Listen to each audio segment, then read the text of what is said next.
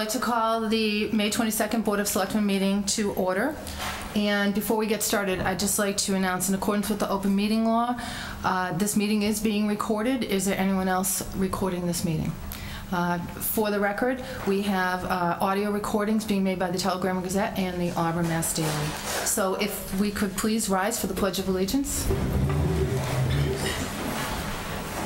I pledge allegiance to the flag of the United States of America and to the republic for which it stands, one nation, under God, indivisible, with liberty and justice for all. Thank you. Now, the first item of business on our agenda this evening is the reorganization of the Board of Selectmen, which is done at the first meeting annually after the annual elections. So to get moving on that, I would like to open the nominations for chairman. Do we have any nominations for chair? I would like to nominate Mrs. Doreen Goodrich for chair. Do I have a second? I'll second that. Are there any additional nominations? None being heard, I would put forth to the board a roll call vote for Mrs. Goodrich to be chair, and I will start with our newest member. Welcome. Mr. Liberty? Yay. Mr. Berthium? Yes. Mr. Carpenter? Yes. Mrs. Goodrich? Yes. Mr. Holstrom? Yes. And that means we have a new chairman. Congratulations, and I want to turn over the gavel, and I want to thank you very much for your chairmanship in the past Thank 2 you years very as well. much. It's been a pleasure. Thank you. Thank you. We don't have to. You don't want to? No, we're Okay. fine. Awesome. All yours. Thank you.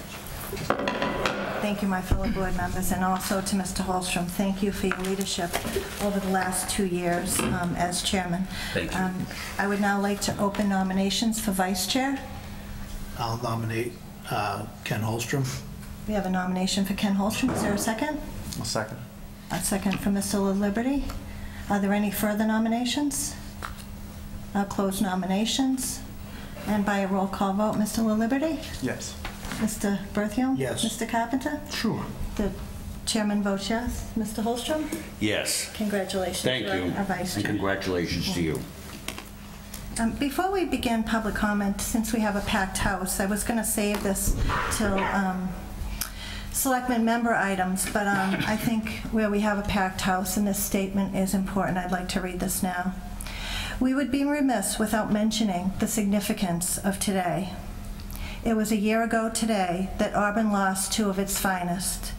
We lost longtime Fire Chief Roger Belhumer after a long but courageous battle with cancer. Using Chief Coleman's words, Roger was a true pioneer in the field of fire service. His vision for the department is visible every day. On the same day, we tragically lost police officer Ron Tarantino in a senseless killing while in the line of duty. Ron was a larger-than-life personality who was always willing to help. He was a true asset to the department. So today, we ask you to take a moment and remember these heroes. We also ask you to keep our public safety officials in your thoughts and prayers as they continue daily to deal with the loss of these fine men. Thank you. Thank you, Mrs. Goodrich. The next order of business is public comment. We have Ken Ethia, who wants to speak about Patrick Foley. Mr. Ethia, if you could come forward, please.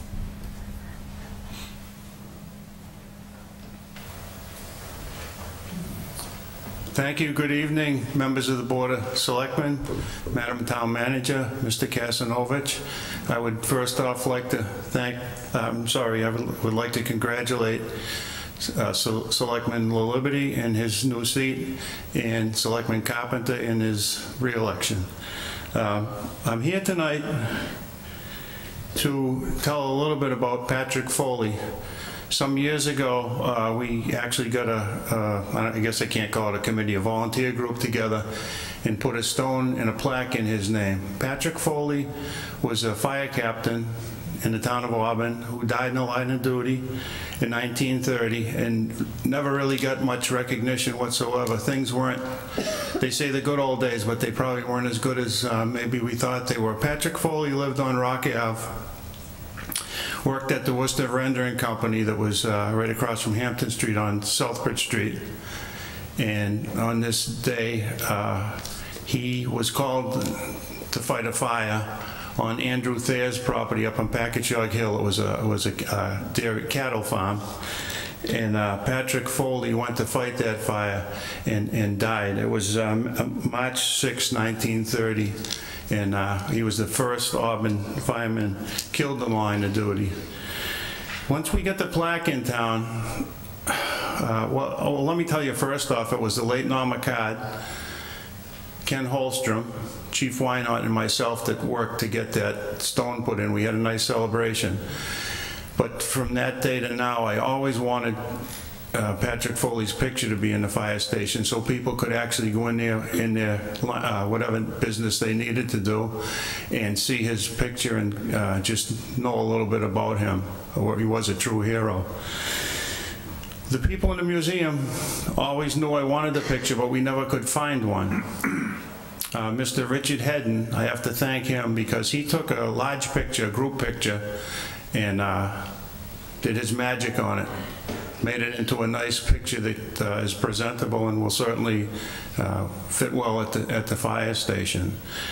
I would also like to thank Renee Pease, who took that completed picture and, well, I'm going to show it to you in a minute, and did, I guess they call it matting, had it matted for me so it could hang and be something that would really look nice.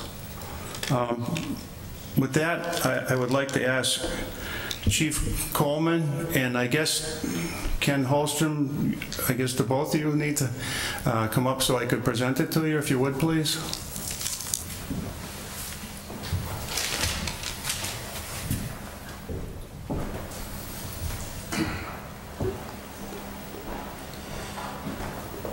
I had asked Chief Coleman a while back if he would put it in the fire station, and he agreed that he would. And I just think it's going to be so special to have his picture up there. With that, I'd like to thank Chief Coleman and Ken Holstrom.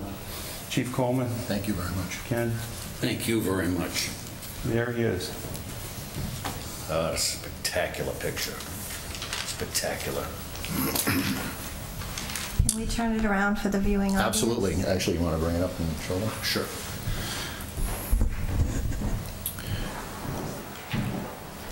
I want to turn it so that people can see. Beautiful. Pass it. Very nice. Very nice.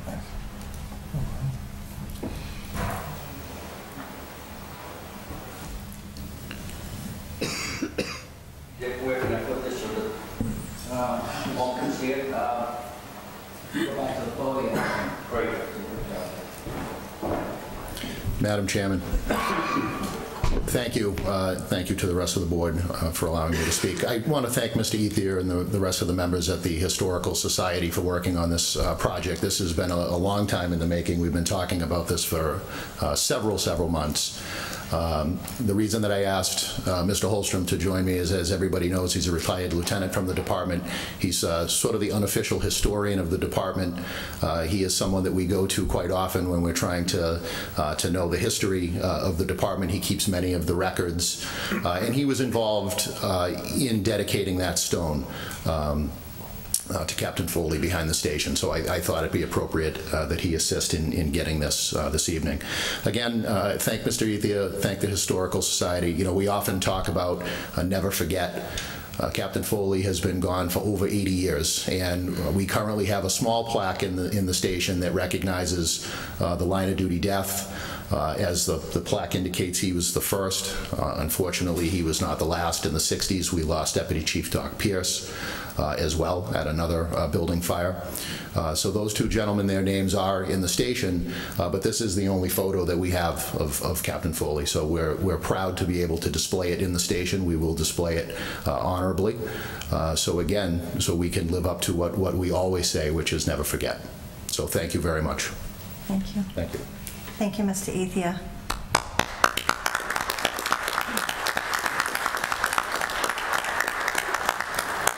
I'd like to say a little myself. I did a lot of research on this. Several years ago, when I wrote the history of the fire department, I had many interviews, and some of the interviews I had asked people about Captain Patrick Foley, and there was not many stories told. Other than the newspaper clipping, there was not much said. So it was a pretty quiet event. The stories were not told, so it's one for the ages. My brother and I last year went to Maryland, and he, as well as Doc Pierce, as the chief had mentioned, registered in the National Fallen Firefighters Memorial in Maryland. And there was a brick down there in their name. Their obituaries, pictures of what we had at the time, and newspaper clippings to identify exactly what had happened is down now in Maryland and is now recognized nationally. So this is welcomed, and the fire department appreciates it. I appreciate it. The Historical Society appreciates it, and I'm sure the town of Auburn appreciates all he did. Thank you very much. Thank you, Mr. Holstrom. Next, under public comment, we have Mr. Bob Platukis, who wants to speak about signage.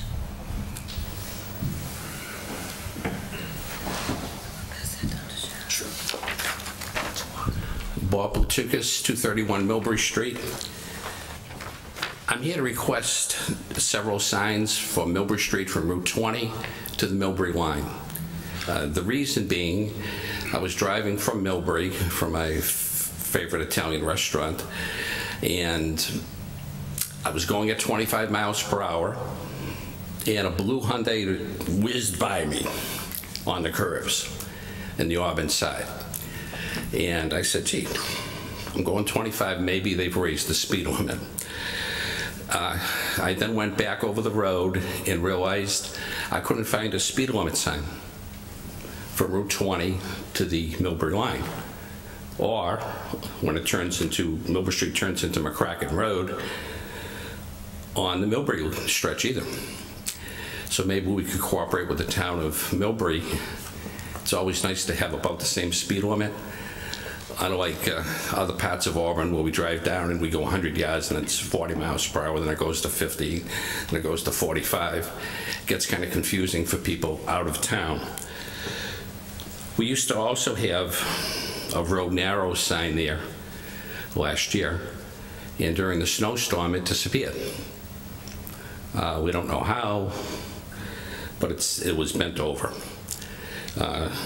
I'm requesting that you put that road narrow sign up again. As you know, I spoke years ago about the 18-wheelers that tried to manipulate their way on Millbury Street and the curves, and it wasn't working as one was going over and tearing up the berm.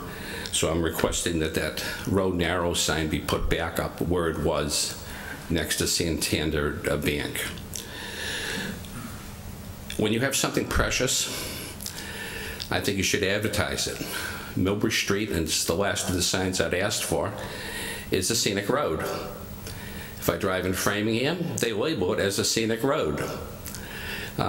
So is it possible that we should advertise Millbury Street with a sign as a scenic road because it's something special? It's a country road. It should go at a certain number of miles per hour. I hope there's a speed limit around 25 and not as fast as that Hyundai was going by me. So those were the four things. A speed limit sign, hopefully near Route 20, so they know right away what they're supposed to be driving.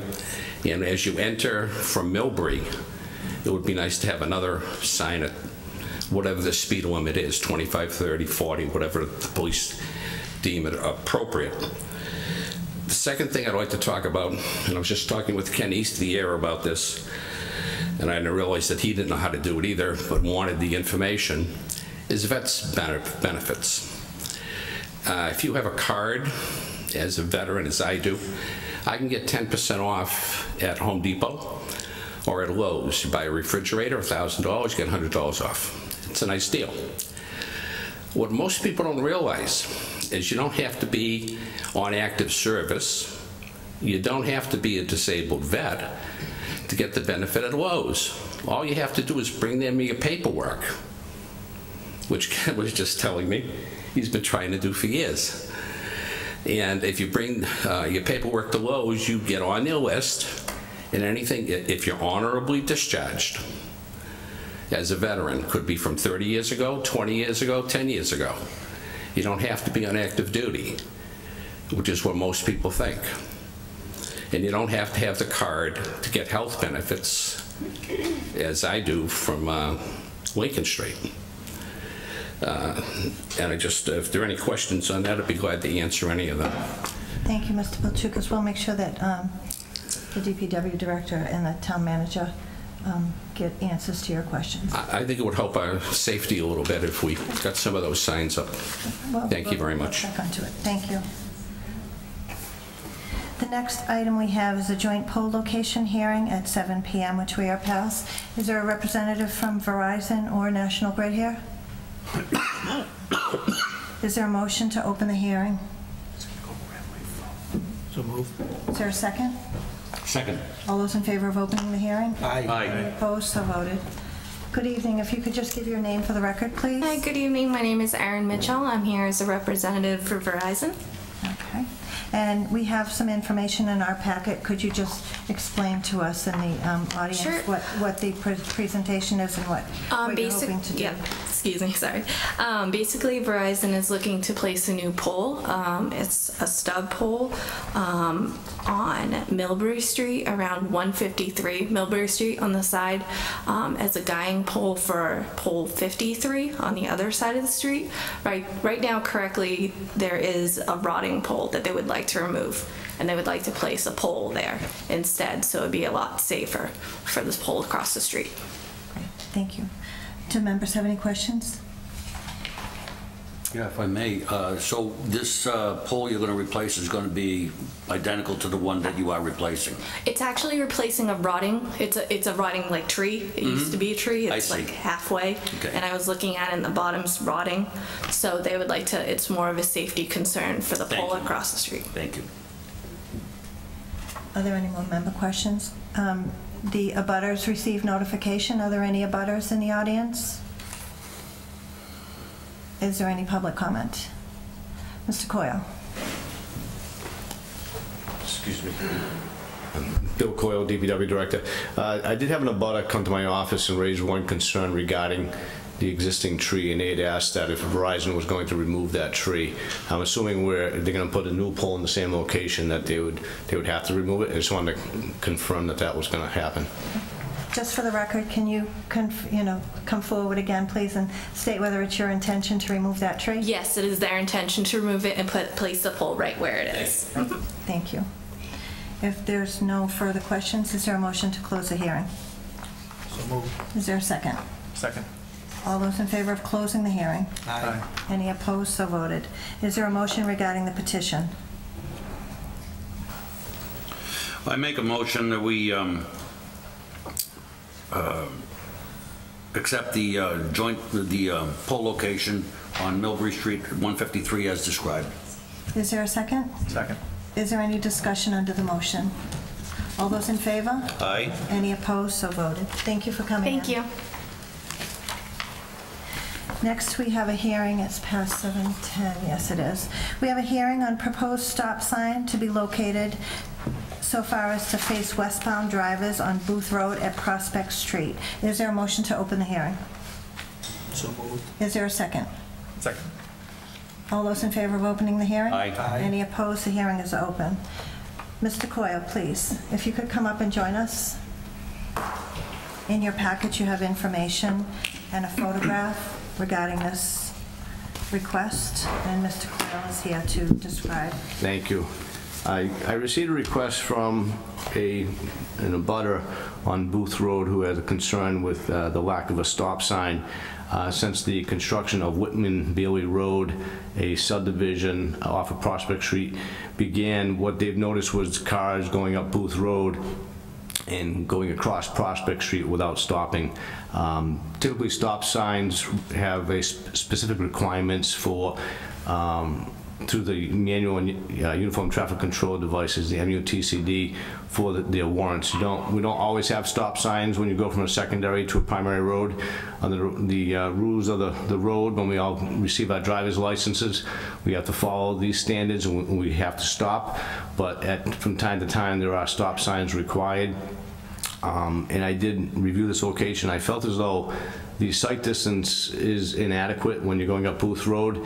You actually lose sight of Prospect Street, and Whitman Bailey Road almost appears to be a continuation of Booth Road. So I think the fact if we had a stop sign at that location, it would make it a much safer situation. So I would recommend approval for the stop sign.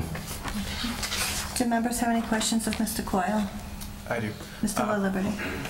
So will we have a stop sign on the other side as well? So this would put in 2 stop signs, or would there just be one on? Whitman Bailey Road is a private road, so I think that's something that it would have to be addressed through the planning board, but I don't think it would be an enforceable stop sign because it's a private road. I did look at the sight distance, and I felt as though the approach on Booth Road to Prospect Street is inadequate. I believe from Whitman Bailey Road, the intersection is very well defined with the guardrail.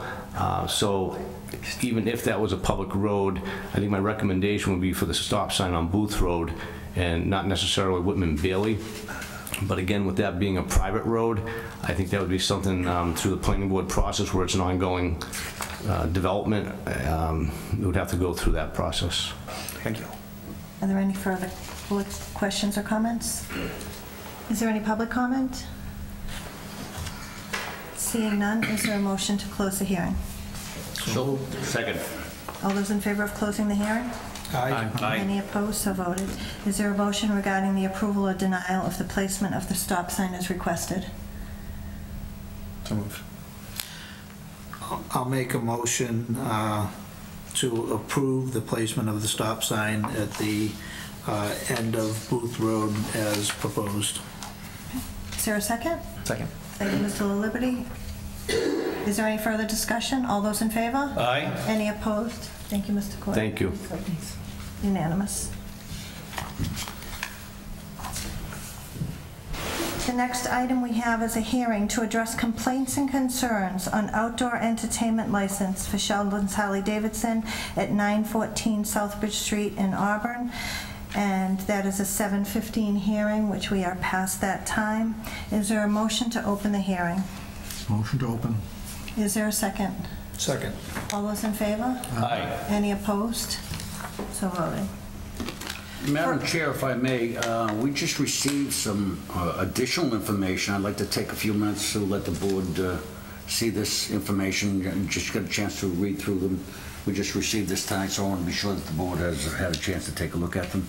Okay. So in our packets, at our table here is quite a bit of information, 3 separate packets that we just received tonight regarding letters and the police report and the report from town management and the fire department.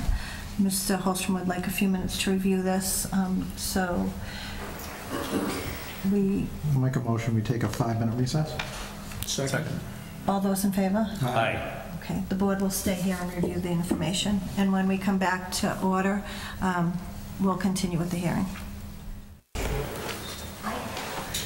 First, I would like anyone who is going to speak at this hearing tonight to come forward and be sworn in. Any abutters, any residents who are going to speak, please come forward. Also, if the manager is expected to speak. In regard to what subject? Excuse me? In regard to what subject? The Sheldon's.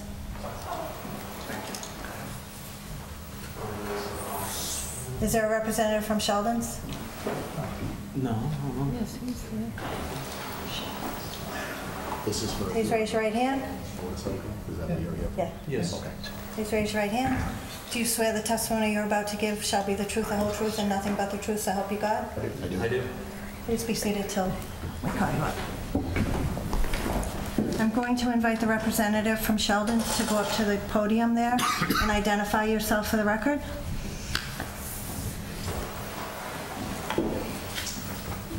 My name is Mike Kevorkian. I'm the general manager. Thank you.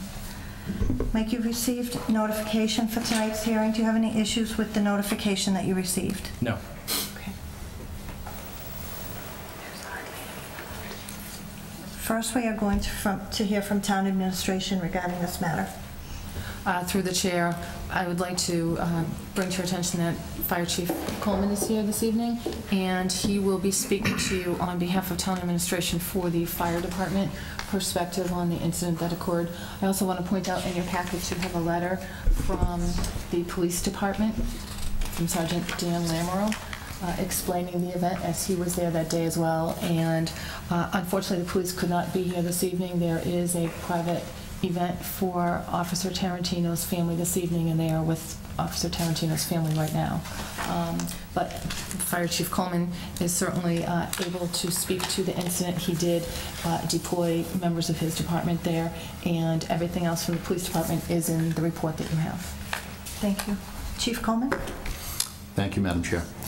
You all have a copy of the incident report that was filed by Captain Sean Steele, who was the shift commander working on April 29th. So on April 29th, around 20 minutes of 3 in the afternoon, I received a telephone call from Selectman Goodrich asking if I could send a fire officer to Sheldon's, located at 914 Southbridge Street, to investigate some safety concerns that were going on there relative to an event that they were having. After I hung up the phone with Mrs. Goodrich, I notified the fire station, spoke with Captain Steele, again, who was the shift commander that day, and asked him if he could report to Sheldon's to investigate. I will read the narrative from Captain Steele that you all have in front of you. So Captain Steele writes in his incident report, Engine 3 to the address listed, which on the report is 914 Southbridge Street, to investigate possible overcrowding, safety concerns, and egress issues called in by C1. On scene, Engine 3 met with Selectman Goodrich and Selectman Carpenter, who were there to verify complaints called into them by the citizens. While on scene, Engine 3 noted the following, and he lists 6 bullet points. Overcrowding of parked motorcycles, sporadically parked throughout the lot. Number 2, no defined lane in and out of the parking area. Number 3, several vehicles and trailers parked in the entrance/exit of the property. Number 4, no possible way for EMS or fire department apparatus to enter the property in an emergency situation. Number 5, patrons were parking in the Halligan's lot across the street, crossing 4 lanes of Route 20 with no protection of crosswalk or traffic lights. And number 6, the event is described as, in quotations, chaotic and, in quotations, poorly managed. All of these concerns and observations were relayed in person to the manager on scene, Mike Kevorkian. Mr. Kevorkian was able to clear the entrance and exit by opening up defined driving lanes to cut down the congestion as well as allow emergency vehicle access to the property. It was also relayed to Mr. Kevorkian that a pre-incident action plan should be developed through the police and fire if future events are expected. And pictures of these observations are attached, and there were a total of 6 pictures attached to the incident report for your review. That is the report as submitted by Captain Steele on April 29th, and I will entertain any questions that the board may have. So before we move on to any questions for you, Chief, I just want to also address Sergeant Daniel Lamoureux's report, who also came to the scene at the request of Officer Keith Chipman.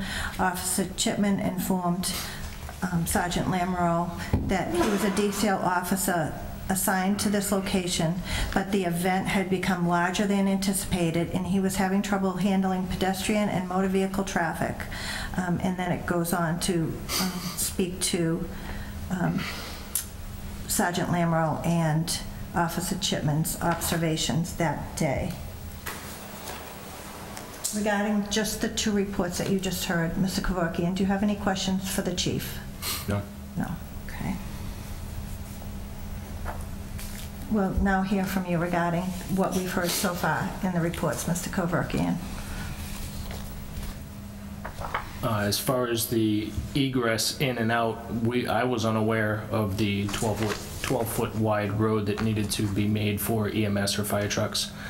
We did take that into consideration, as he stated, and made an entranceway in and out.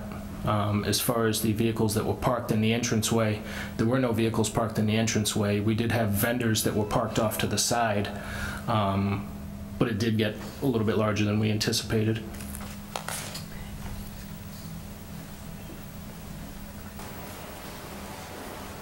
Chief or Ms. Jacobson, do you have any questions for the license holder? No, not at this time. I'll now open it up to board members for any questions they may have to the chief or to the manager. So, Mr. Berthium. Through the chair, are we saving comments or just We're saving strictly comments questions? until after the hearing closes. Okay. So what will happen is we'll ask questions regarding any incidents that happened. We'll open it up to statements made by the people who were sworn in. We'll see if there are any additional comments. We'll close the hearing, and then board members will deliberate on what their findings are and take any action at that time. Okay. So one question that I have is to Mr. Kevorkian. How many employees did you have on staff that day for that event? Roughly 50. 50. And how many were designated for safety / crowd control? I know you probably have plenty, people in store and with the motorcycles and such, but how many were there kind of just for crowd control and safety? I would say, including myself, 4. 4, okay. Thank you. Any further questions? Mr. Holstrom. Thank you, Madam Chair. From the reports I had read, there was a lot of smoke drifting across Route 20. I can understand a little bit starting to drift across Route 20, but when it got to a point where they had to shut the road down, you couldn't see it. Why was the event not stopped at that point and somebody said, you know what, we can't have this anymore? It was a significant safety issue. Is there a reason why that nobody went out and told them to stop? Well, at the time that everybody started to show up and raise questions and concerns was literally, it's 3 20-minute shows, and it was the final show where all of the stunt riders that happened to be there at the same time, as kind of like a grand finale during fireworks, they all burned the tire off the bike. So that was literally the final show. Okay. And that was their way of closing out. Well, I guess my question would be, why wasn't it stopped a little bit ahead of time? The reason I asked that question is we are allowed burning in town from January 15th to May 1st, if those are the correct dates. And there is a specific requirement. You can only burn so big a brush. You can't burn pallets, you can't burn construction material, and you can't burn tires.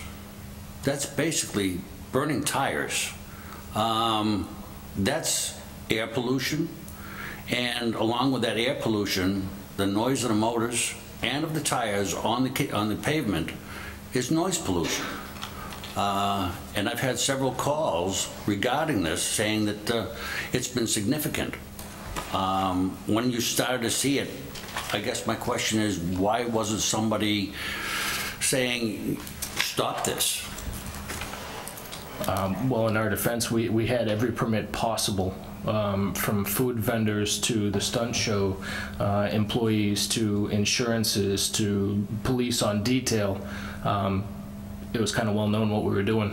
Okay. So my comment would be, burning tires is not a safety, is a safety issue, but it's also pollution, and it's, you know what, a health hazard. It's something that should have never happened to begin with. And that's why I was asking, you know, should it have stopped beforehand? And evidently it was part of the entertainment, and I don't find that to be entertainment. Any other questions? I do have a few. So you stated that there were 3 20-minute shows. Do you recall what time those shows were? No, it started at noon time. I would say the first one was probably 12:30 until probably 10 of 1. and then there was a break in between where they changed tires, get different bikes, different riders. The next show was probably between 2 and 2:30, and then the final show was around 3 or 3:30. Okay. So, so just for the record, I received the first call of complaint well before noontime with the screeching tires. I believe, because I was out of town, I believe it was about 11 a.m. I also received multiple complaints of the noise and the squealing of the tires all day long. That's why I'm having difficulty understanding the statement that you had 3 20-minute shows. As it was stated by Chief Coleman, I was down there, and I heard a gentleman say, "That's it. That's the end of the show, the next show in 20 minutes. And it wasn't 30 seconds later that there was another motorcycle out there spinning the tires with the smoke and everything. So there had to have been more than 3 20-minute shows. That's or all. if you don't want to call what they were doing shows, they were still doing. Don't call it a show, but it was still what they were doing in the shows. Sure. They had their bikes out there. They were revving them, burning the tires. I'm not good with the terminology, but they were doing wheelies or whatever you call it, and it was loud.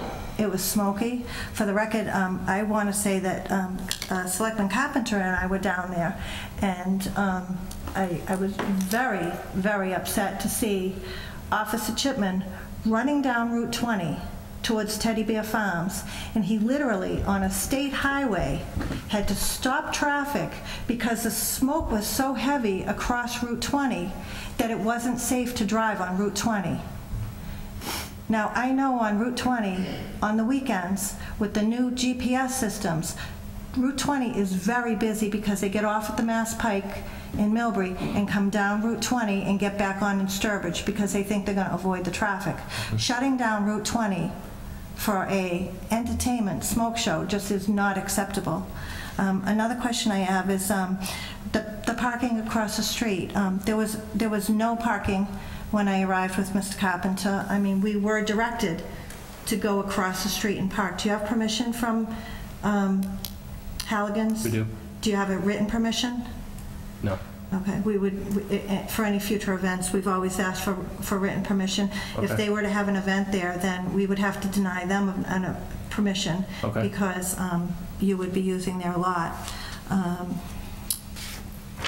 And it was regarding the 50 employees that were there, and how many did you say were for crowd management and 4, support? including myself. 4. So, correct me if I'm wrong, Mr. Carpenter, but I believe that we were there for no less than 20 minutes, and we asked for to speak to someone regarding these safety concerns, and we were only given attitude by people until finally we were able to speak to you 20 to 25 minutes after we arrived, and that was after police and fire were already on scene.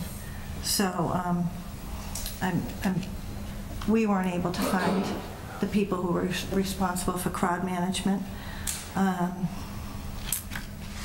And it, just for the record, it wasn't Sheldon who cleared the fire lane when Selectman Carpenter and I were there, and Sergeant Lamro had come down and Captain Steele had come down. It was Officer Chipman who was screaming to move these bikes, we need to clear a lane. There was, in my opinion, there was no cooperation whatsoever in trying, after we had already been there for more than a half an hour, to get vehicles, get those motorcycles moved so we could have a clear path. So I'm not seeing where these crowd control people and safety people were readily available. I'm not going to discuss the noise and the smoke any further until we hear from some of the abutters. I will say for the record that we have letters in our packet from people who live on the hill, and there was a cloud of smoke billowing up the hill that day.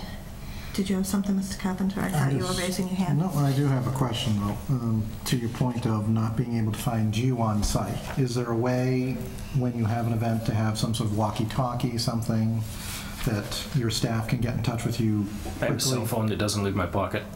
Okay. Well, nobody offered to even find you. So, you know, as Mrs. Goodrich said, we spent quite a bit of time there. There was no way for us to get into the parking lot when we arrived. We had to park at Halligan's, cross 4 lanes of traffic, which is not safe. Even with Officer Chipman, who's doing the best he could, it wasn't safe for your patrons to go there. For me personally, I don't think we should have any parking other than parking on your site to control who's there, how many people are there. As for the smoke show, I mentioned to the Chief Slucas, I couldn't see, I wasn't comfortable with the police officer having to go out and try and stop traffic. You know, I could see another tragedy occurring right there, on top of the fact that you had inadequate safety for the pedestrians who were actually watching this show. I mean, he came right up to that steel barrier and he was doing a handstand, and, you know, God forbid something happened, you know, it's just not safe. It's too small of a site for what you're trying to do.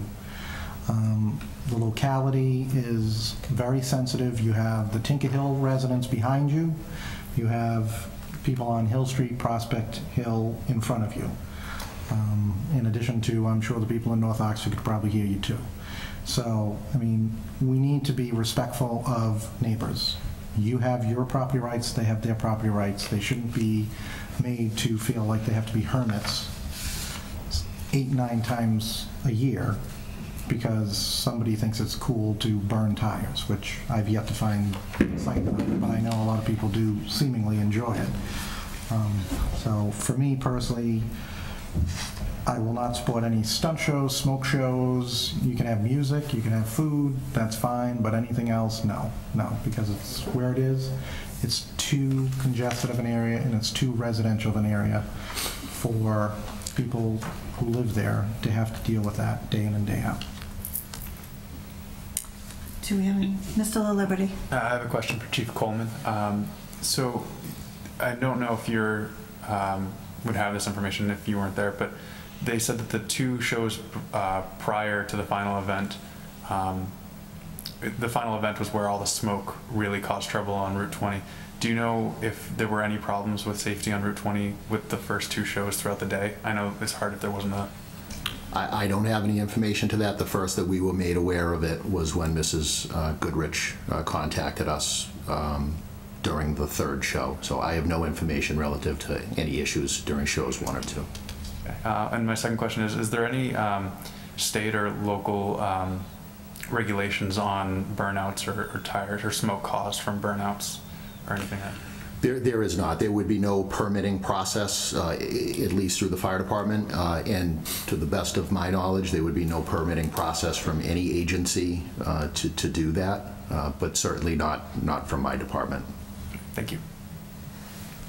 It would be along the lines of something similar to Green Hill Park or the burnouts that they do in Worcester. Same idea. Obviously, as far as the smoke, if you ever sit at a campfire, the smoke blows in all different directions. You don't know where it's going to go. I agree if it was crossing Route 20. I was obviously unaware that it was completely stopping traffic. I was with you guys. And to answer one of the questions that you had stated earlier, as far as why the screeching of the tires was earlier, they do show up around 10 or 11 o'clock, somewhere in that time frame. They set up their tents, they get the vendors' tents set up, and then obviously they test ride to get comfortable with the parking lot and the size of the area that they have so that they know how much room they have to do a wheelie or to do the donuts or whatever they're doing. So they obviously test the grounds as well. Mr. Berthium? So I guess my question would be, obviously things went worse than expected there. Did you get together with your staff, and what does your staff come up with as far as, did you guys think that, okay, we have to change things and do things differently, or do you think that this pretty much all went as expected and you know, would want to do the same thing again? Or, you know, did you talk about, yeah, this got excessive, we didn't have enough people here, we realized we have to do that? What was the kind of meeting with your staff afterwards, after all of these, fire got there, police, you know, shut down the road, that type of thing? It obviously allowed us to think of different avenues how to approach it. Should we have it in the back parking lot versus in the front, to where all the riders would be in the back, and we can use strictly the front for more parking. We did talk about that, and quite the contrary, it was actually a very successful event for us. There was nobody that was hurt. There was obviously a good amount of business that came through, and when you have these type of events, you don't have quite frankly any idea whether you're going to have 10 people show up. You don't know if the weather's going to be bad. We did one in September. It didn't turn out quite like the one that we had the spring before last year. So I mean, there's a lot of things that come into play. You don't know what's going to happen as far as whether you have 5,000 people or 50. You just don't know that. But yes, we did take other things into consideration as far as where we should have it or not have it. Mr. Berthium? Through the chair. And a follow-up to that would be, is there consideration to, you know, cutting it off at a certain number of bikes?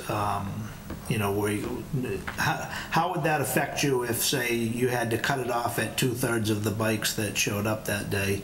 Would that have been very detrimental to the profit that day, or do you have any kind of data that would show that? I mean, any time as a business, if you think about the less people that you're allowing to show up, obviously it's going to cut into the business or profits or sales or whatever you're looking at. It's definitely going to take a toll and play a role on it. Yes. I have another question I actually have a question for Chief Coleman. Chief Coleman, the manager stated that they weren't aware of the 12-foot wide requirement for safety vehicles. When they receive any permits, whether it was for the propane or anything that we've done, I know that your department participates in DCG. Would they have been made aware from your fire safety officer of the requirements for fire lanes?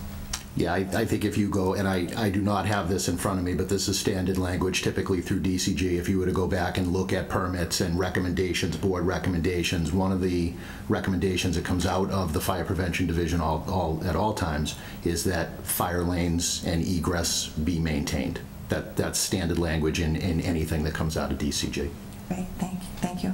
And one more question for the manager. We have a letter before us from a butter who could not be here because she had to work, Megan McGrillis. It's a public record now.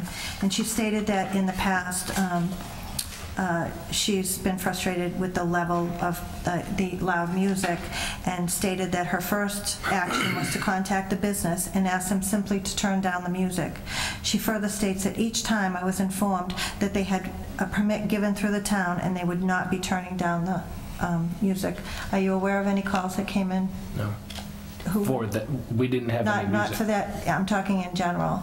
No. General complaints. So if a call similar to that came into Sheldon's more than one time, who would take those calls? I would receive them. So you answer the phone and take them directly? Absolutely. Okay. However, we haven't had any band outside since last year that I know of. All the bands that we have had was a live DJ inside the showroom. Okay. Does the board have anything further right now? Okay. I'll now open it up to anyone who was sworn in. If you can come up to the podium, please. Give your name and address for the record. Hi, my name's David Norwood. My address is 60 Hill Street in Auburn, and I have 2 statements I'd like to read to the board. I've been a homeowner in Auburn for over 5 years. I've lived my entire life in this town, and for the most part, am very happy with everything our community has to offer. One of the ongoing issues that needs to be addressed is Sheldon's Harley-Davidson on Route 20. During the spring, summer, and fall, they hold festivals. These festivals are loud. It's challenging to have conversations indoors with friends or family, and impossible to do so outdoors while these events are taking place. I have a dog, that hides and shakes in fear during these events due to all the noise. I replaced all the windows in my home last year in hopes of improvement. While some improvement occurred, the new double-pane, high-efficient windows do not block out the noise, and indoor conversation remains a challenge. We've also had motorcycles racing up and down the street before, during, and after these events. The speed limit on a residential street is 30 miles per hour, which is being exceeded during these events. I've also noticed motorcycles going in and out of Sheldon's moving in excess of 50 miles an hour. The reckless driving is dangerous and uncalled for. My wife is a registered nurse at St. Vincent's Hospital in Worcester. She recently started her new schedule working in the emergency room from 7 p.m. to 7 a.m. During the last event, she was very frustrated and couldn't sleep with all the noise from the dealership. I went down to Sheldon's during the last event. I couldn't cross the street to speak to the police officers as motorcycles were burning out and created too much smoke to see across Route 20. Traffic had to be stopped on both sides. The police officer directing traffic on the median couldn't even be seen. I had trouble breathing and I felt nauseous. This raises health concerns and safety concerns. After the smoke cleared, I discussed my frustrations with the police officer. Once I arrived home, there was a black layer all over the back and sides of my home. The smoke traveled all the way to my home. My home was professionally painted 3 years ago for $4,000. I'm going to need to hire a professional to power wash the home. The ongoing noise, burnouts, and speeding are alarming, dangerous, and unhealthy. As a lifelong resident of Auburn, I'm begging for a change. I have another statement if there's time still. Certainly. Thank you. This is for my wife who couldn't be here. She's at work tonight. She said, "Hi, my name is Krista Nord, and I have lived in the home with my husband and own at 60 Hill Street for over the past 5 years. Over the past several years, the disruption from the Harley-Davidson shop has gone from an annoyance to an intolerable and unsafe. Not only do these drivers speed dangerously on Route 20, but they use our road as a joyful cut-through as well, clearly breaking the 30-mile-per-hour speed limit. In addition to the dangerous speeding, the exhaust that the burnouts produce and hazardous for visibility on Route 20, the fumes and smoke travel far beyond Route 20.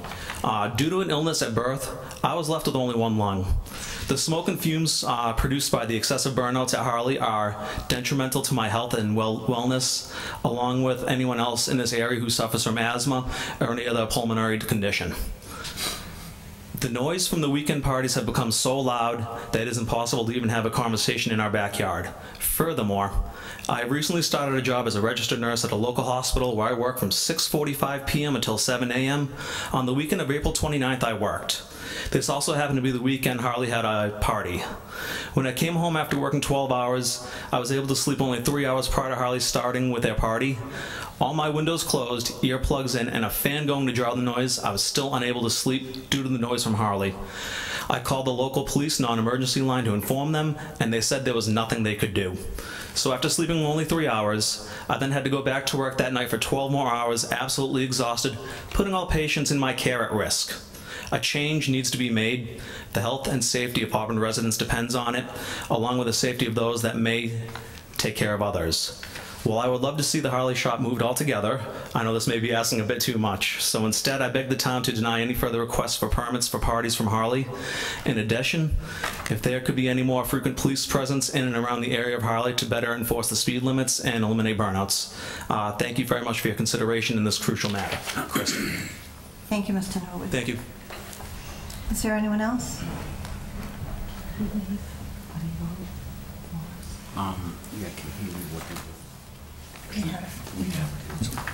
Just give your name and address for the record, please. Timmy Cronin, 68 Hill Street.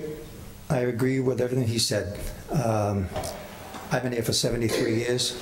My family moved there in 1917, so we're there before the highway business was owned. This noise travels up to Appleton Road. For people who don't know where Appleton Road is, next to Toyota on Route 20. Our neighborhood is affected by the noise. My grandchildren are. Safety. About 11 years ago was the last time I got there was a count of 40,000 cars going through Route 12 and 20. Now you have one policeman trying to stop that traffic, and I went down there, and people running across with their children holding their hands. Dangerous. And they stand next to the fence. And why Would you let your wife or yourself or your children or your grandchildren stand there and bring in all that burnt tire smoke and the noise that affected your hearing? All you need is one motorcycle to go out of control, right through the fence and right into Route 12 and 20. Just a couple of weeks ago, remember there was a car auction? A car went out of control and killed people. Things like that happen. And then have a policeman, one of our own, down here, trying to protect people. He could get killed or hurt. The way they're not going 30 miles an hour through there. You come down Route 20 in Oxford, you come to 50, 60 miles an hour. You can't stop them. You're putting everybody into danger and hardship. And I'm a businessman. I know what it's like. You have Harley Davidson, premier motorcycle of the United States of America. Why do you need that to sell motorcycles? You're number one. You don't need that. I don't know any other motorcycle headquarters that do it.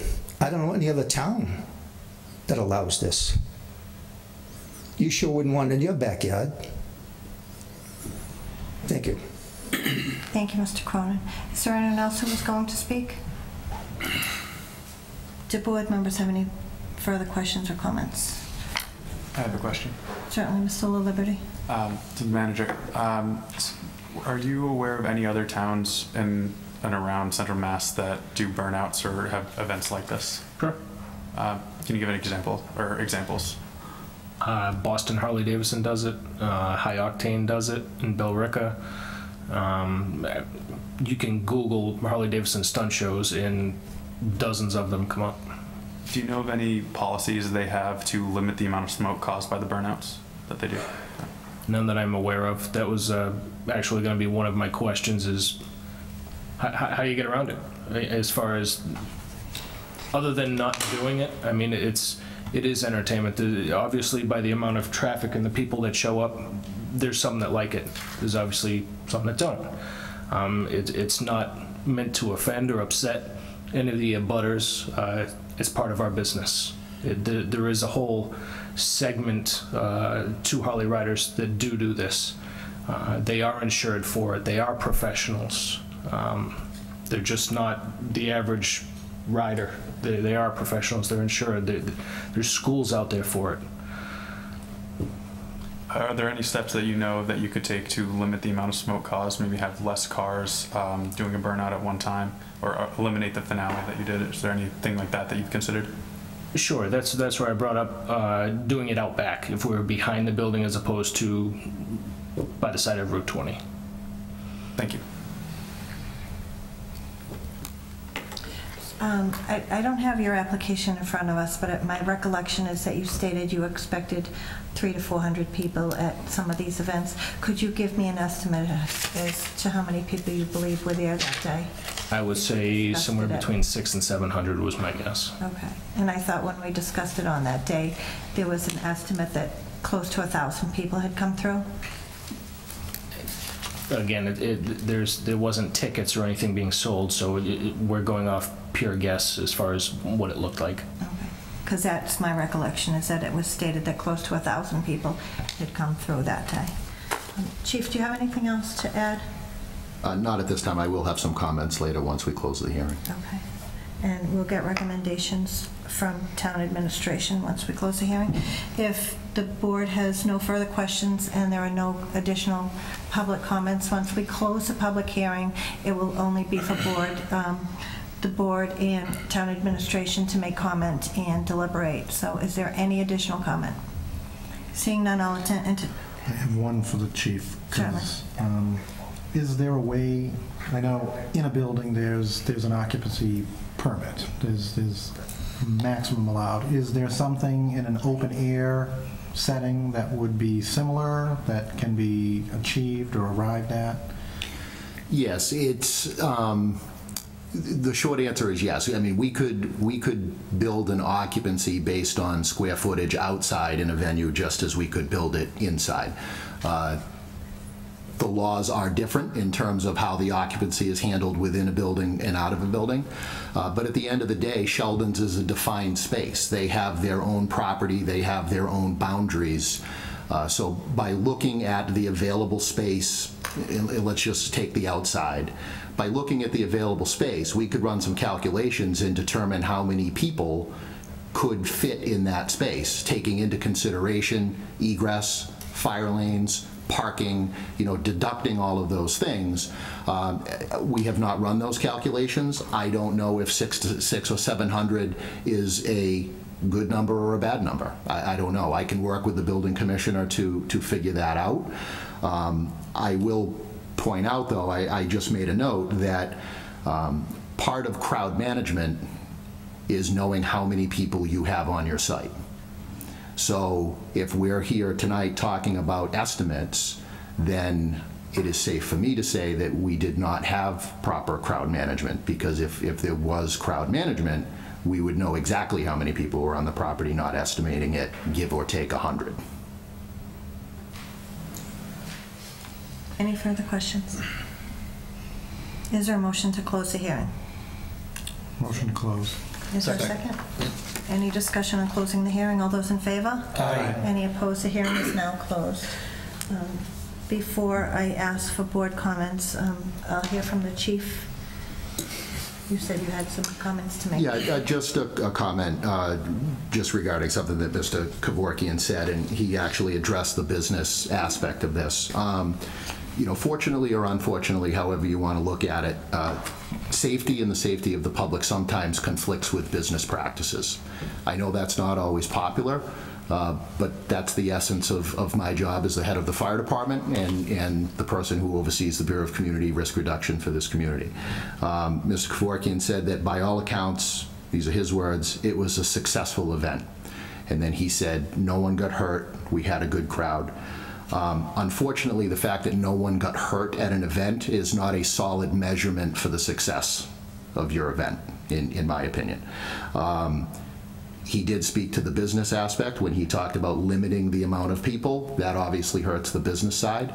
I understand that. I understand that. But I hope that Sheldon's recognizes, Mr. Kevorkian did say that the staff did have some conversations. Town administration, the manager will present our recommendations.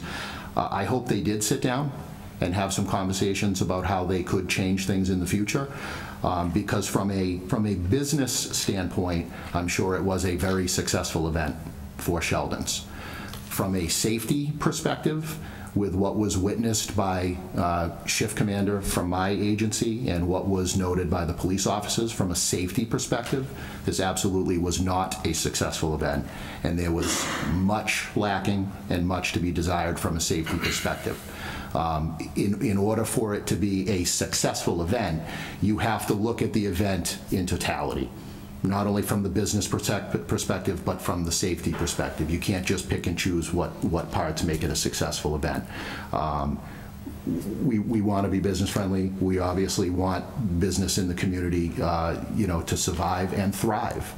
But everybody, not just Sheldon's, needs to do so in a manner that is going to be safe for the public, and that's why our agencies exist, to make sure that we can assist the businesses in doing that. But just when I heard that comment, I'd be a little remiss if I didn't say that just because no one was hurt, that's not a measure of a successful event. Thank you. Thank you, Chief. So before I ask the town administration for a recommendation, the next action that this board will take will to discuss the facts that were presented tonight and make a determination whether a violation has occurred with their license. If someone is to make a motion regarding a violation of the license, you would need to be specific as to the date, approximate time, and who was involved. So first I'm going to turn to the town manager and ask, I know you had internal meetings on this, and ask what your recommendations are. Certainly, through the chair. I just want to reiterate what the chief has said. From town administration perspective, obviously we want to help this community thrive. residents, businesses, we all need to work together. But our number one concern is public safety. And included in that public safety concern is the safety for our own fire and police officers on site. And we felt that this particular event jeopardized the public safety in general, and it jeopardized the safety of our police officers. I won't reiterate everything that was said, but basically the issues were obviously the smoke, huge concern with people crossing Route 20. And I'm mentioning this now because our recommendations will flow into this. People should not be crossing Route 20, no matter how many police details are there. And police details shouldn't be put there to cross people on a 4-lane highway. It's just not appropriate. It is not safe. It's a major concern of ours. In addition to that, just the layout of the setup. The crowd was backed up to Route 20. Some places 2 to 3 deep, some places 5 to 6 deep. Had one of those vehicles gone off, as Mr. Cronin said, we just envisioned, and unfortunately it happened 3 days later in Linfield, or it might have right before it.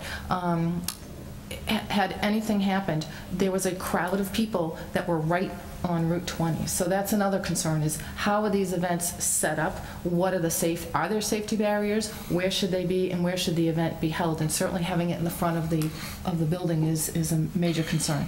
So based on that, we convened a meeting immediately when all this broke. Ed Kazanovich and myself met with Police Lieutenant Todd Lemon, with Fire Chief Steve Coleman, with DPW Director Bill Coyle, Building Commissioner Caleb Moody, and we wanted to look at this from all aspects. So what we're submitting to you tonight, and you have it in writing respectfully, is our recommendations. So I just want to summarize quickly.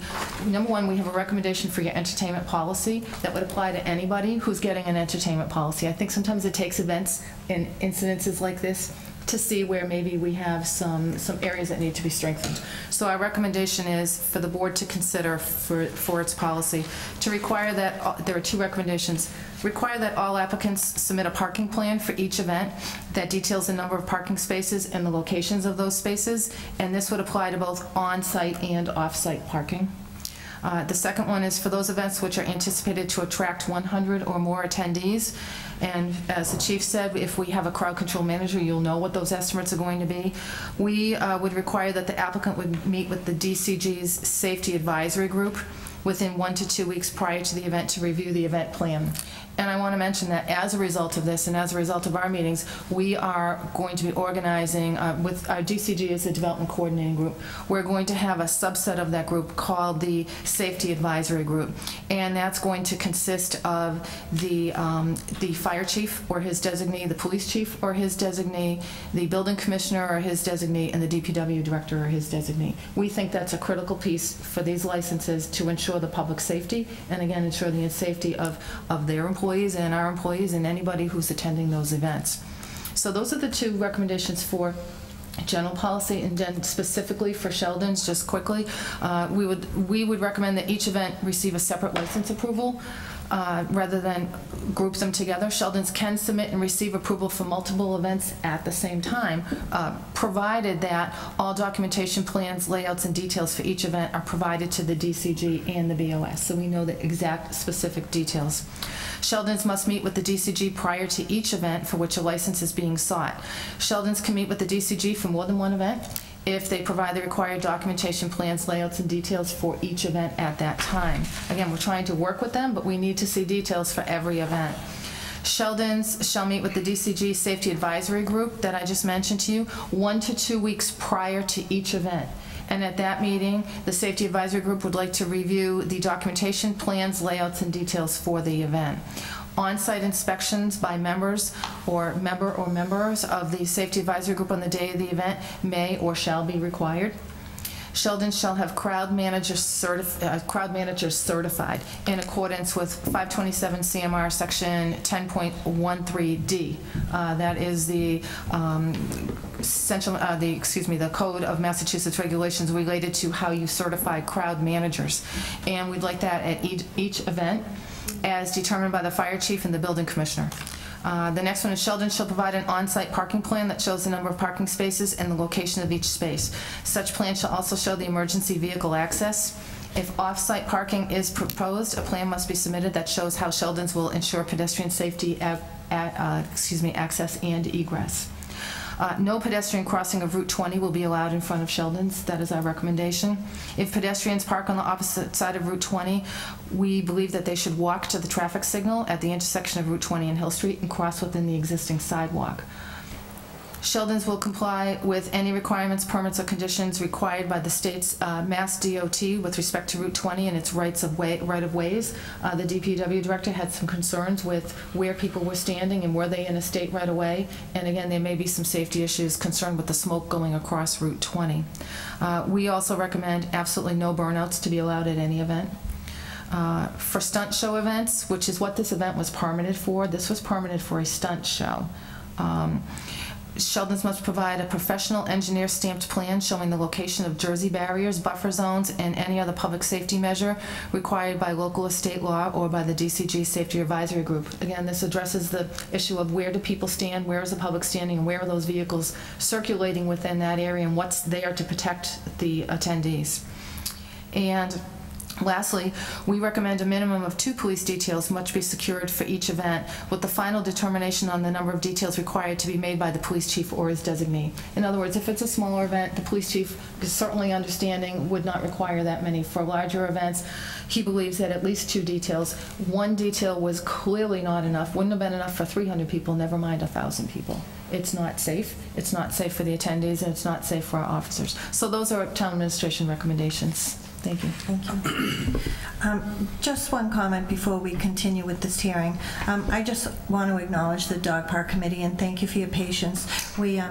This issue needed to be addressed. We needed to have the minimum requirement to post a hearing, and as I'm sure you're hearing, it is a serious matter. So thank you to all who are here. We will be moving on with the agenda, but we do have to take care of this matter first. So thank you for your patience. So I'll now open it up to board comments regarding what we've heard tonight. Mr. Holstrom. Thank you, Madam Chair. Regarding the issue of the burnouts, the manager said that we can move it back from Route 20 to the back of the building. Well, now we're going to affect Laker Street, Ames Drive, the Tinker Hill residence. I think it shows a little arrogance on the part of the manager to suggest that we can move it back 50 to 75 feet and not many more people will be affected. I would support completely no burnouts whatsoever, and that I guess my arrogance will show that if they want to see burnouts on motorcycles, let them go to Billerica, let them go to Boston. I don't want to see it in my town. I don't want the residents to be affected. The safety issues going across Route 20, the people, I understand that there were some people that crossed the Jersey barriers. Even with traffic lights, I've seen trucks come through the intersection of Route 20 and 12 at the Oxford side coming down the road at 50, 60 miles an hour. All of a sudden the yellow light changes, the truck is still going, he's not stopping. Even with a crosswalk at Hill Street, those trucks, the cars, they're moving right along. And lights are a suggestion. I would like to see that if they do get written permission from another lot to be people to come, I would like to see them be shuttled in a bus. And it's not unheard of because at places such as Mount Wachusett, they shuttle people up and down the road on a bus if they want to go to an event.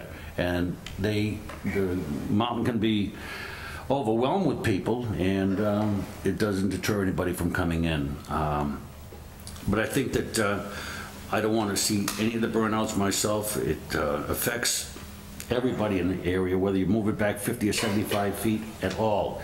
And my suggestion would be that you know, we don't do that at all. And even with the stunt riding, and I agree with what Mr. Cronin had said tonight, that you know what, they are a #1 motorcycle dealer in the country, if not in the world. And I don't think they need to do stunts in a small area to show people what a motorcycle will do.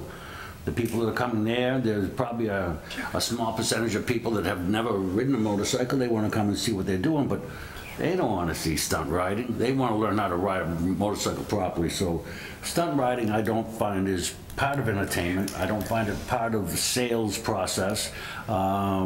Motorcycle riders, if they've been riding for a long time, they know what motorcycles will do. So that's my comments. I just would like to limit a lot of the movement, activity, and just eliminate completely the burnouts.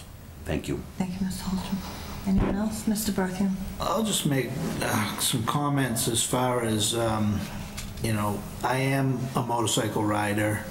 I have a friend that owns Seacoast Harley Davidson, Boston Harley Davidson. They do these shows. These shows do take place.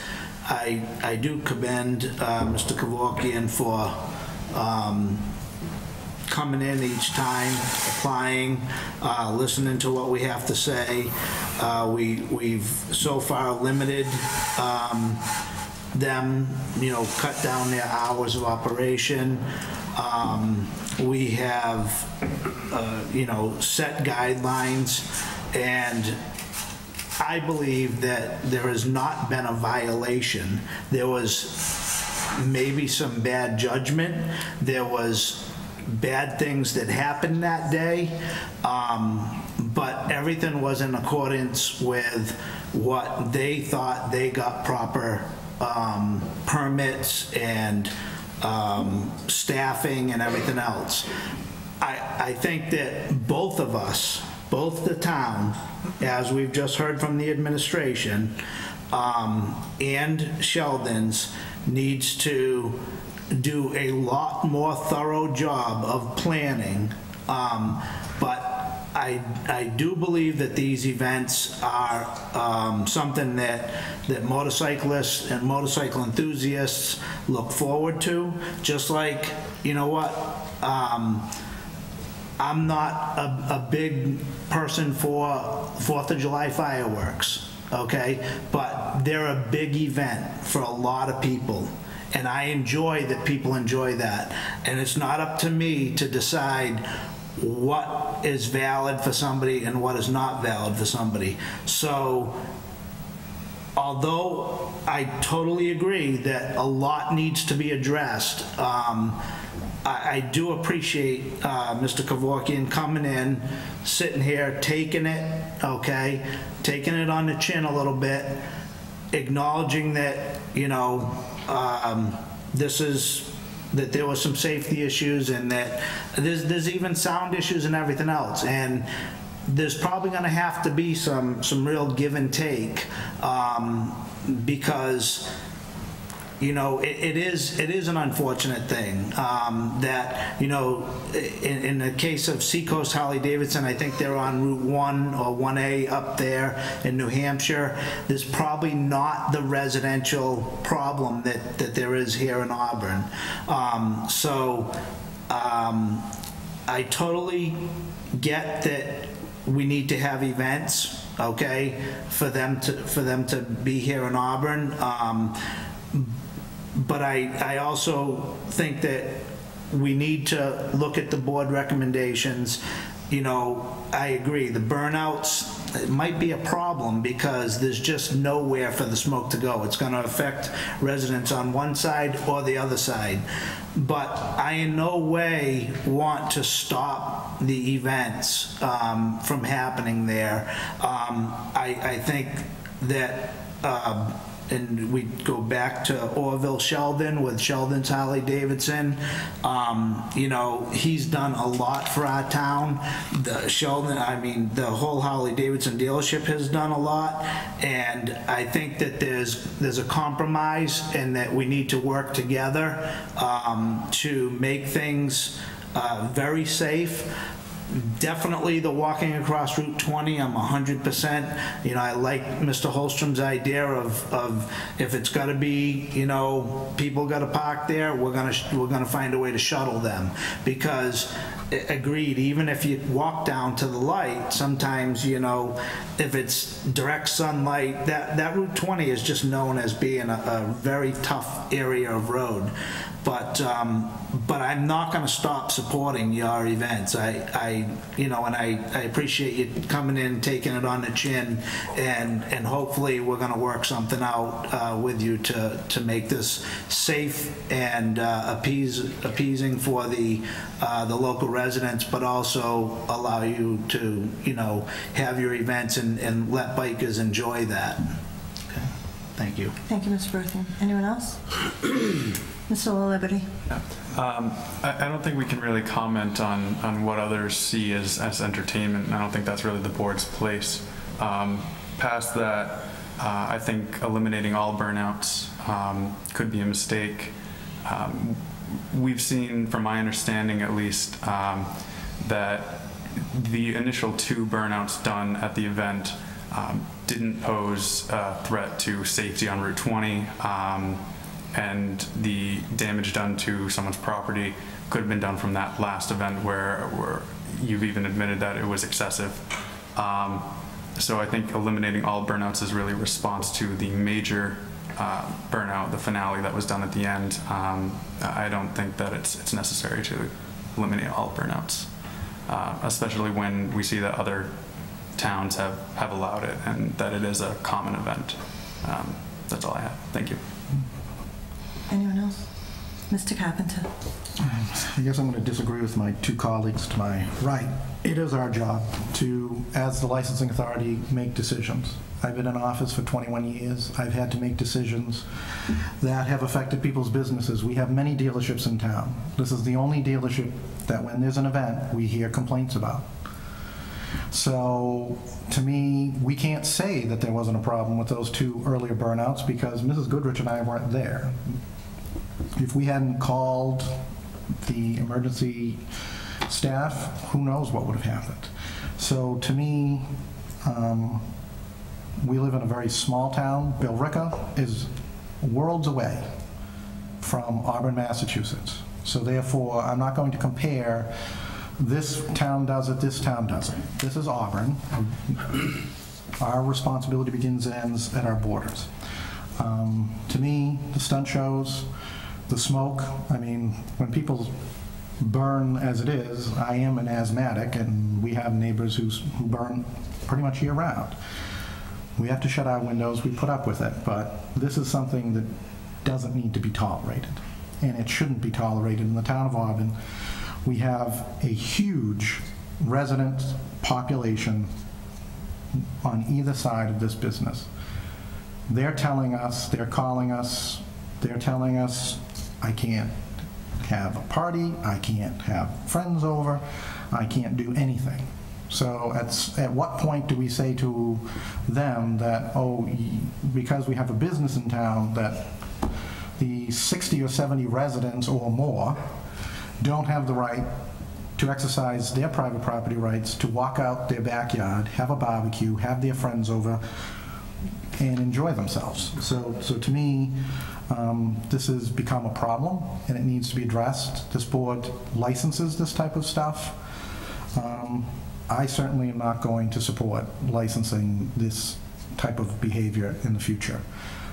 We have many, many dealerships in town, and again, I've had not one complaint. They have events, they do various and sundry different things.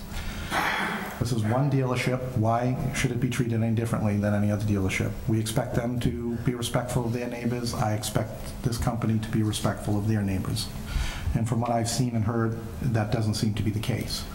So while I'm appreciative of everything that they've done, as I am of any business that does anything for us in this community, that doesn't make me suddenly not have responsibility for the residents of the community who are not enjoying this and are not enjoying their property. And I don't think if any of us lived over there, we would be so forgiving.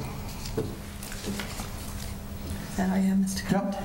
Thank you. Mr. Berthium? Through the chair, you know, in regards to that, I also own a home up in New Hampshire, and I'm right on where's Beach Boulevard, where Laconia Bike Week is. And I can tell you that there's times that I leave my windows open at night, and at, you know, 2 o'clock in the morning, and I'll call him a nitwit, you get some nitwit on a bike that, you know, decides to peel out or rev his bike and come flying up our street, which is literally like, you know, maybe less than a quarter of a mile long. So they basically have to peel out and get going and then slam on their brakes to make the corner. I'm not saying that, you know, we should allow this to happen all the time, but, you know, you do have Laconia Bike Week, and when that Bike Week occurs, you know that there's going to be things that go on. And I'm not saying we have to allow everything, and I certainly do think we need to review it and set policies and everything else. But by the same token, you know, I think we're talking about two different extremes, and there needs to be a center line, and that's where I'm at. It's not, you know, you don't completely cut something out without trying to work it out first, and that's what I want to do. I want to try to work it out, look at the direction and the advice of the administration, and so far I've seen no indication that Sheldon's doesn't want to work with us. So with that being said, you know, let's see if we can find that center line, and if we can't, then we'll readdress this. But like I say, I feel very firm that there wasn't a violation. There was a probably crowd that got out of hand. There was not enough staff as a result of that. There's things to learn from that, but we need to go on from there and work together and figure out where that center line is. Thank you, Mr. Chairman. Thank you. Any other board members have questions? I do have a question for the town manager. I know we've had this discussion in the past, and you'll have to refresh my memory. I know the town is working on a noise ordinance, but is there also a state ordinance that regulates sound and how loud something can be? You know, it's difficult. We'd have to get the decibel machines and everything, but there is a current state ordinance, I believe, regarding noise. through the chair. Not through the chair. I do believe that there may be something in the general laws related to public health because of the potential damage for noise decibels, but I do know that our zoning bylaw review committee is in the process of working on a bylaw for certain noise decibels here in town, and that would have to be in compliance with whatever the state had anyway. Thank you. So I've talked at previous meetings, and I'll disclose tonight, I live right there. I live on Hill Street. I'm one of the abutters. But when on this Saturday that I received so many phone calls, and some identified themselves, some didn't. My husband said, you got to listen to that. Some weren't so nice, some were polite. But I went down there because it is a quality of life issue for the residents here in Auburn. But when I went down there, it was much more than noise. I was more concerned once I went down there about the significant safety issues than I was the noise and the quality of life issues. I mean, my concern were young children holding onto the gate with their face against the steel with a motorcycle 6 inches from that steel doing a burnout. Irresponsible parent if you want, but we're the licensing authority. If something had happened that day, it would have been a tragedy. It would have been on our public safety officials. They are the ultimate professionals, but they also don't need to see a group of 10 or 15 individuals taken out. And when I spoke to Captain Steele, he told me, Doreen, if something lets go there, we're not talking about 1 or 2 people. We're talking about 15 to 20 who would be taken out. I can assure my board, when I spoke with Officer Chipman, having arrived late in the afternoon, the smoke issue wasn't just that last burnout show. He told me directly that the smoke has been an issue all day long. and that's from Officer Chipman. I completely agree with the recommendations that the town manager has made. If we eliminate burnouts, that would eliminate this type of show. Specifically, whether they have been found in violation of their license. This is my suggestion to the board, because I find that there have been violations. When we issue a license, it's provided that all requirements of boards, town departments have been met, and we know that there were fire lane violations through the fire department. Through the licensing authority, which is us, there was supposed to be a certified crowd manager on site, and certainly with the description from Chief Coleman that a certified crowd manager would have been able to provide us with the information that we asked for, and not knowing if there were 600 people there or 1,000. They were not in compliance with having a certified crowd manager there. On the license, if we're looking for, specifically for violations, the license application estimated 200 to 400 people. We have an estimate of somewhere between 600 and 1,000 people at this event. That is a violation of their license. So I would suggest to my board that we have at least 4 issues there that we could find them in violation of their license on this day. Okay, Madam Chair, I'd like to make a motion that we have found violation, and it's through the policy of Section 300, policy on issuance of outdoor entertainment licenses, that states that the policy is adopted to protect, preserve, and promote the health, safety, peace, and order of the citizens of Auburn through the control of excessive noise detrimental to the enjoyment of life and property. This policy acknowledges and emphasizes that regulation is necessary to balance the ability of licensed establishments to have outdoor entertainment and music with the rights of those living in the area to be undisturbed by excessive noise. And that's a motion, Mr. Yes. Holstrom. Is there a second? Second. So we have a motion and a second that they have been found in violation of their license. Is there discussion under the motion? Mr. Berthew. Yeah, I'll just continue to reiterate that, we have, a motion based on excessive noise, but we don't have a measurement for excessive noise. We hear from the residents, and we know that this is an issue that needs to be addressed. But at this point here, I really truly believe that it's not necessarily a violation. It's something that probably could have been handled better, and definitely needs to be handled better in the future. But I personally don't want to hand down a violation for that excessive noise. I mean, we knew as a board, not necessarily, how loud it was going to get. I'm not sure that the owners knew how loud it was going to get. And we've had discussion, and I just think that,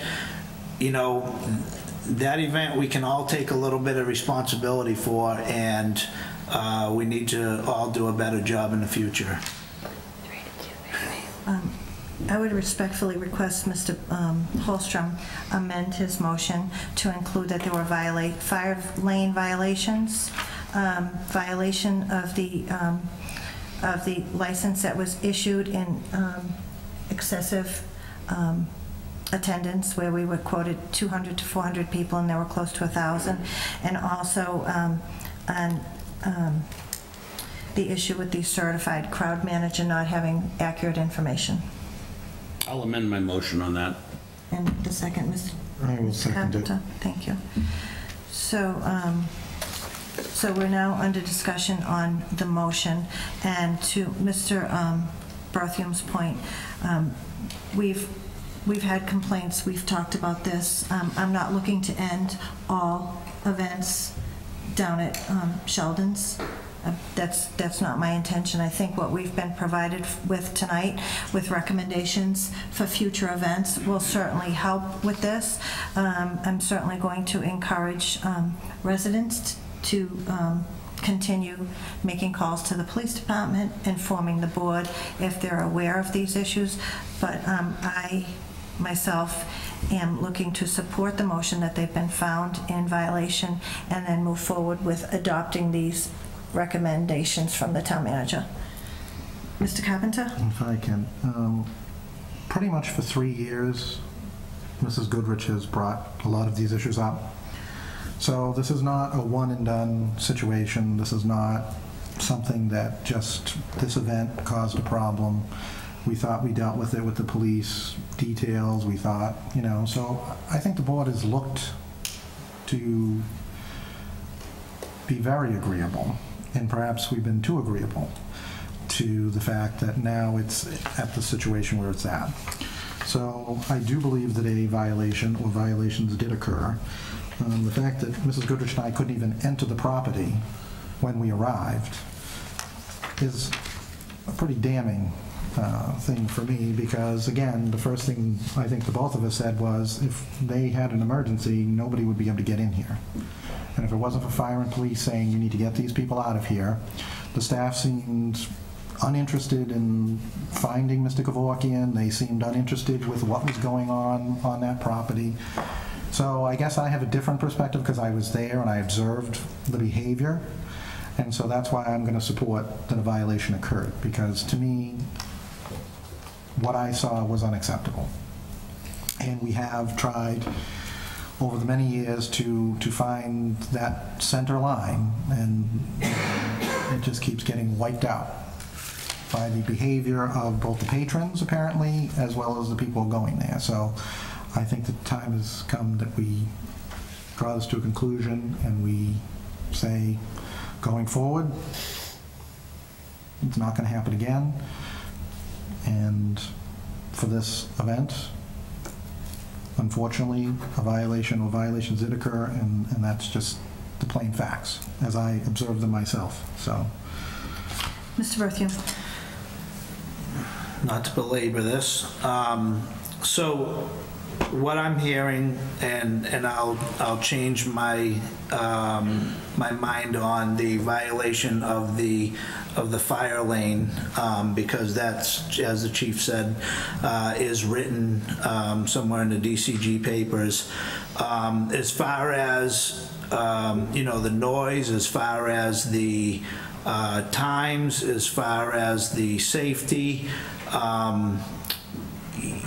you know, again, we as a board sat down at the high school when we, I believe, gave the permit for this event, and, you know, we talked about cutting the hours. You know, what people were complaining because it was late at night. They were trying to get their kids to bed. You know, we cut the hours back. We you know, it's been a give and take, and so again, I don't think with the noise situation, I think you know, we asked them for an estimate of how many people were going to be there. When we asked for an estimate of who's going to be there, we didn't say you can't have more than that estimate. So I don't think that should be included. If we want to put something that we physically have in writing, that there should be a fire lane, and we want to give a violation based on that, I'm more than happy to go along with that. But as far as all the ifs, maybes, you know, should be, too loud, too soft, and we don't have anything to really show that that's a violation, regardless of how many times we've talked. We met, we went face to face, we agreed with certain things, and so I don't think that we should invoke a violation on, well, they thought it was 200 to 300 people and it became 600. Next time we've learned our lesson, we're gonna say, what do you think it's gonna be? If you say 200 to 300, we're gonna say, then there's not gonna be more than 300. You need to cut it off there. But as of right now, I don't wanna create or invoke a violation based on that. As far as the fire lane goes, I will agree with that. Thank you. Does anyone have anything else? Okay, so we have a motion and a second, and I'll do this by roll call vote. All those in favor of finding them in violation? Yes. Raise your hand. So we have Mr. Holstrom, Mr. Carpenter, and the chairman voting yes. All those opposed? Mr. La Liberty and Mr. Berthium opposed. Okay, so now we've found them in violation. Do we know what their next events are scheduled? Through the chair, I believe when the Board of Selectmen originally licensed this particular license that we're talking about, it was through June 17th. I believe that was the date. I don't think we have any events past that we've received information on yet. Correct me. Can you tell me about the 2 events that you have scheduled prior to June 17th? No, we don't have any major events. We only do 2 stunt shows a year. Okay. One is scheduled for mid-July, and the one that had just passed in April. And through the chair, those have not come to us yet, so I don't believe those have gone to DCG yet. We just went through the month of June. So they've been found in violation of their license, but we now need to determine whether there should be a penalty. And in determining that, keeping in mind that they have 2 upcoming events that don't sound similar to this at all. There's only 2. Yeah, but I'm not talking about, I'm talking about any any dates that you have an entertainment license for, which I believe are 2 in June. You have entertainment license approved through June 17th. Can you describe the events that you have upcoming? One is a stunt show, one was a Mother's Day show. Yep. Can you describe the events that you have coming up in June? There was no Mother's Day show. It was a Mother's Day event. We just tag items, discounted, mark them off sale. Okay. As far as for where massive amounts of people may show up, we have the 10 events. We have 3 10 events a year. April. I'm sorry, I'm not being clear. You have licenses approved through June 17th. Mm-hmm. We opted not to approve your licenses for the entire year. I'm asking you specifically, can you tell me about any events that we have approved through June 17th, what type of event they are? Just normal sales. We don't have any more stunt shows or anything like that. We have 3 10 events a year, and we have 2 stunt shows. Okay. So anything that's been approved through June 17th will not be large crowds, music? Correct. Thank you. Do members want to take any action on the violation?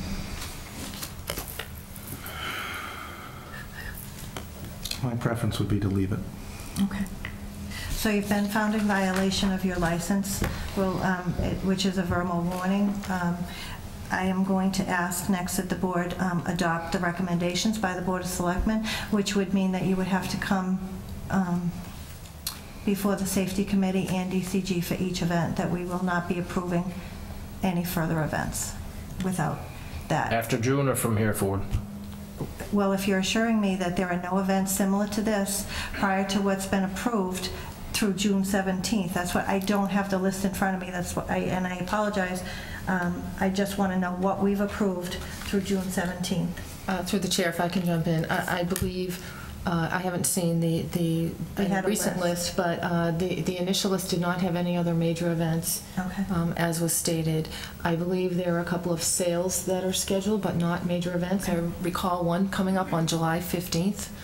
Is that was the correct date, which would be another whatever stunt that show? Saturday is, Yeah, 13th, 15th. That was the last 15th. stunt show. But I would also just point out, in the recommendations that we're making, we are saying that we should license each event separately, but that you could take a number of them together. It's for the convenience of the business to try to allow them to, as long as they have specific details on each one, there's no reason we can't look at 4 or 5 events at once, nor could the board. If they don't have the details on it, we're recommending that they come in with one single, but we're trying to make it easy for them.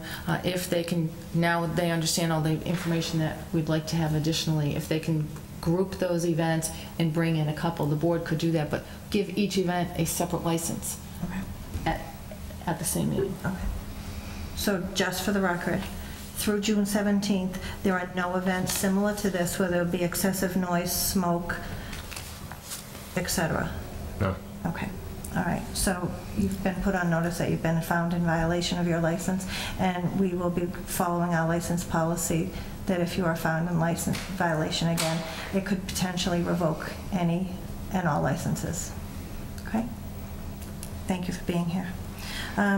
I don't know what the board's will is, but I would entertain a motion to adopt the recommendations of the Board of Selectmen for the entertainment policy and Sheldon's license. Madam Chair, I think a motion that we actually send this to the subcommittee because we would have to amend the policy, and maybe some of these things should just become standard conditions for our license policy. So that would be my motion, that we refer it to the committee. I'll second that. Okay, there's a motion to send this to the policy subcommittee, which later on in the meeting we'll have to have a new member because Mrs. Brotherton was on the subcommittee with me. Is there any discussion on this? All those in favor? Aye. Any opposed? So voted. Mr. Jacobson, is there anything further we have to do with this? Okay, thank you for coming in. Chief, thank you for your participation, input, and professionalism. Thank you. Have a good night. We have one quick change of manager before we move on to the dog hearing. Is there a representative from the 99? If you could come forward, please. In your packet, you have, this is an item for change of manager. This has to go through ABCC. If you could give your name for the record, please. Yes, my name is Ronnie Civi. Okay. And could you tell us about your experience? All my life, I guess about 40 years I've been in the restaurant business. I am crowd certified. I'm Serve Safe certified with liquor and food. I worked in quite a few different venues. I've only been in the New England area for about 3 years, but in Colorado and Arizona, I've always worked with alcohol and young employees and always making sure that we do responsible alcohol service, which the 99 has a very good policy for that. Great. Do board members have any questions? This is a standard change of manager. No. Seems pretty straightforward. So just for the record, because we do it at all hearings, just make you aware that we feel strongly. I'm sorry, could I have a motion to open the hearing? Motion to open. So long. Thank you. All those in favor? Aye. Any opposed? The hearing is open. Thank you. So we have, we feel very strongly about underage drinking. The Auburn Police do conduct sting operations. We have a strong policy if you're found in violation of that. Yes. But we welcome you to Auburn and wish you luck. Yes. We also have a zero tolerance policy with our employees, so if there's ever an issue, that it's automatic dismissal. Great. So. Thank you. Okay, thank you. So is there a motion to close the hearing? So moved. Is there a second? Mr. Holstrom and Mr. Carpenter, second. Is there a motion regarding the application? We didn't vote. I feel bad, all these dog park people waiting here. All those in favor of closing the hearing? Aye. Aye. Any opposed? So voted. Is there a motion regarding the application? Make a motion that we approve the change of manager. Second. Mr. Carpenter and Mr. Berthium, second. Is there any discussion? All those in favor? Aye. Any opposed? So voted. Thanks so much for waiting. Thank you. Thanks so much Good luck. for coming in. Have a And nice good day. luck. Our next item, a joint meeting with the Dog Park Committee for a presentation on the recommended site or sites. Mr. Chairman, welcome. I'd like you to call your meeting to order and identify your members, please. Thank you, Mrs. Chairperson. And congratulations on your election to that post. Yes, I'm going to introduce my committee members because we don't have fancy nameplates, but I think if we're going to stay on or get another job, we're going to demand that we get those nameplates.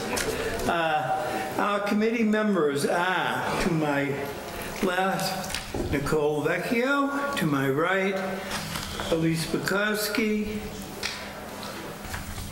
I can't see all the way down. Jackie Doran, Howard Bregman, and Sarah Beth Libby. And I'm Ron Prouty, for those of you who don't know me. And for those of you that have been hearing parts of this project since last summer, as some of you have, I apologize for any repetition, but we're going to quickly run through some of these slides because I know you have a new member who's anxiously looking forward to hear what we have to say. And just before we begin the presentation, I just want everyone in the audience to know, I know we have people here for this dog hearing. The purpose of tonight's meeting is to hear the presentation for their recommendation for the site for the proposed dog park. The next step the board will be taking will be scheduling a public meeting for these proposals where we'll take additional information from any abutters, from the public, but tonight's meeting we need to focus on the dog park committee and their recommendations. So the floor is yours. Floor is yours. I'm starting us off. Anyway, thank you for having us tonight. So we have a presentation here that kind of summarizes for you guys the process, how we came to our conclusion, so we'd like to go through that. So a quick overview for those who don't know. This process has been going on for, I want to say, almost a year, if not a little bit longer. This is something that was initiated by town administration. And an original site was chosen and presented to the Board of Selectmen, I believe, in the fall of last year. Due to challenges that came up with that site, the Board of Selectmen decided to have a dog park committee created due to the support that was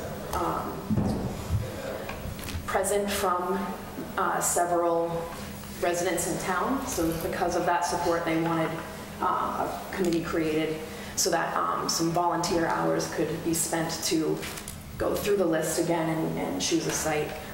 So that's where we come in.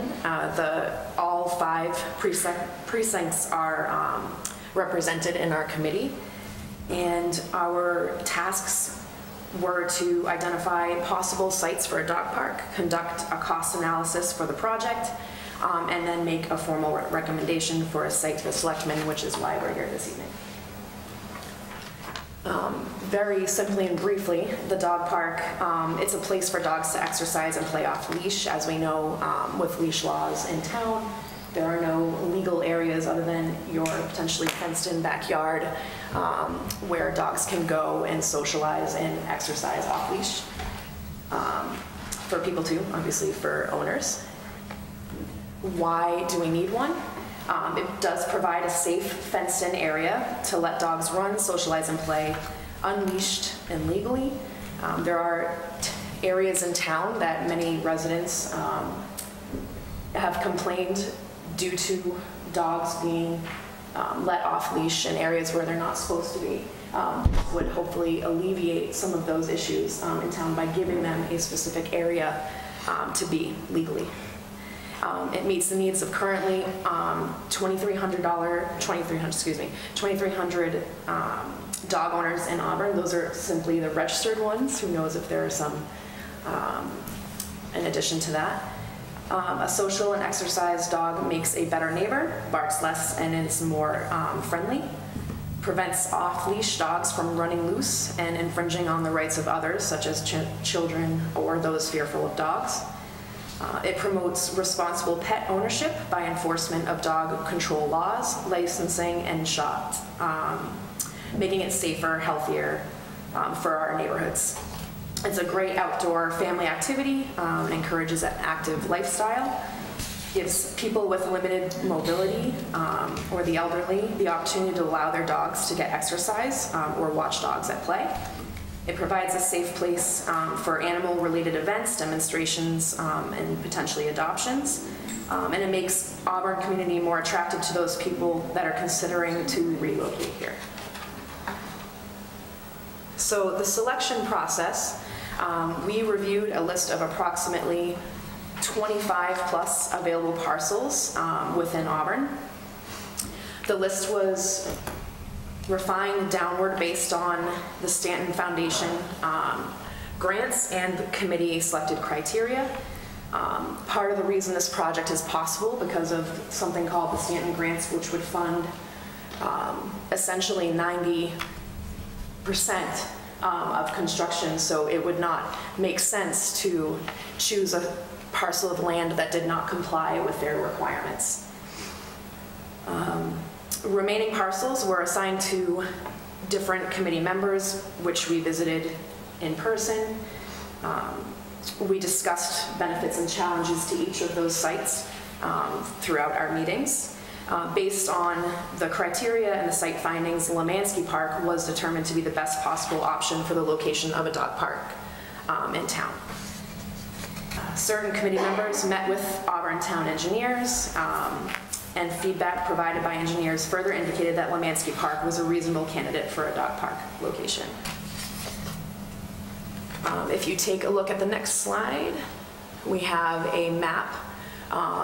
This option A shows the side of Lemansky Park where the track is. As you can see on the left-hand side, the proposed site would have the dog park in the left. Larger red section would be the new dog park, with the relocation of the skate park to the smaller rectangle on the right-hand side. On the next slide, we have, sorry, I have an extra slide on mine. I'm jumping on the wrong one. There we go, just because I read better from my iPad than up there. What is this going to cost Auburn? This is something that's been brought up many times. And like I mentioned before, this project is possible because of grants called the Stanton grants. There are 3 different types of grants that come with this. The first being the design grant. It typically ranges from $10,000 to $25,000 and is intended to cover 100% of design costs. The next grant is the construction grant. The Stanton grants would cover 90% of the hard construction costs, and that range could be anywhere from $100,000 to $225,000. After that, and after the creation of the park, there's the third grant, the capital improvement grants. They're available at 12, 18, and 24 months after the creation of the park for repairs, new equipment, etc., and the grants would be equal to 5% of the hard construction costs. They do not, however, cover routine maintenance. So the remaining, the big question, that 10% that's not part of this, the remaining upfront costs of the 10% as well as maintenance will be taken care of as follows. The nonprofit group, the Fur Friends of Auburn, has committed to raising the remaining 10% of construction cost balance and aiding in annual maintenance costs. The DPW estimates annual maintenance costs to be $3,000 to $5,000 a year. They do already maintain Lemansky Park, so this is sort of a cost that's already part of their annual maintenance cost, if that makes sense. Those who wish to use the park will be asked to pay a yearly user fee. A portion of those funds will also go towards those maintenance costs. Something also that should be mentioned that's been brought up by several dog owners in town is that dog licensing fees bring in more than $25,000 a year, and that those funds are given to the town general fund and they're allocated to different things.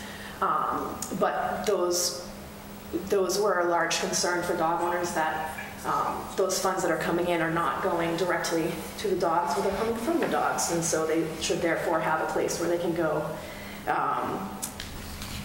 legally play off leash.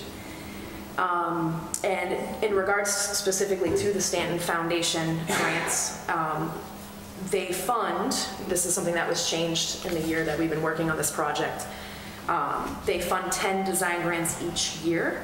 As of March 22nd, 7 design grants are still available, with 2 currently under review, and I don't think we have quite an update on that, but that's where they're at currently.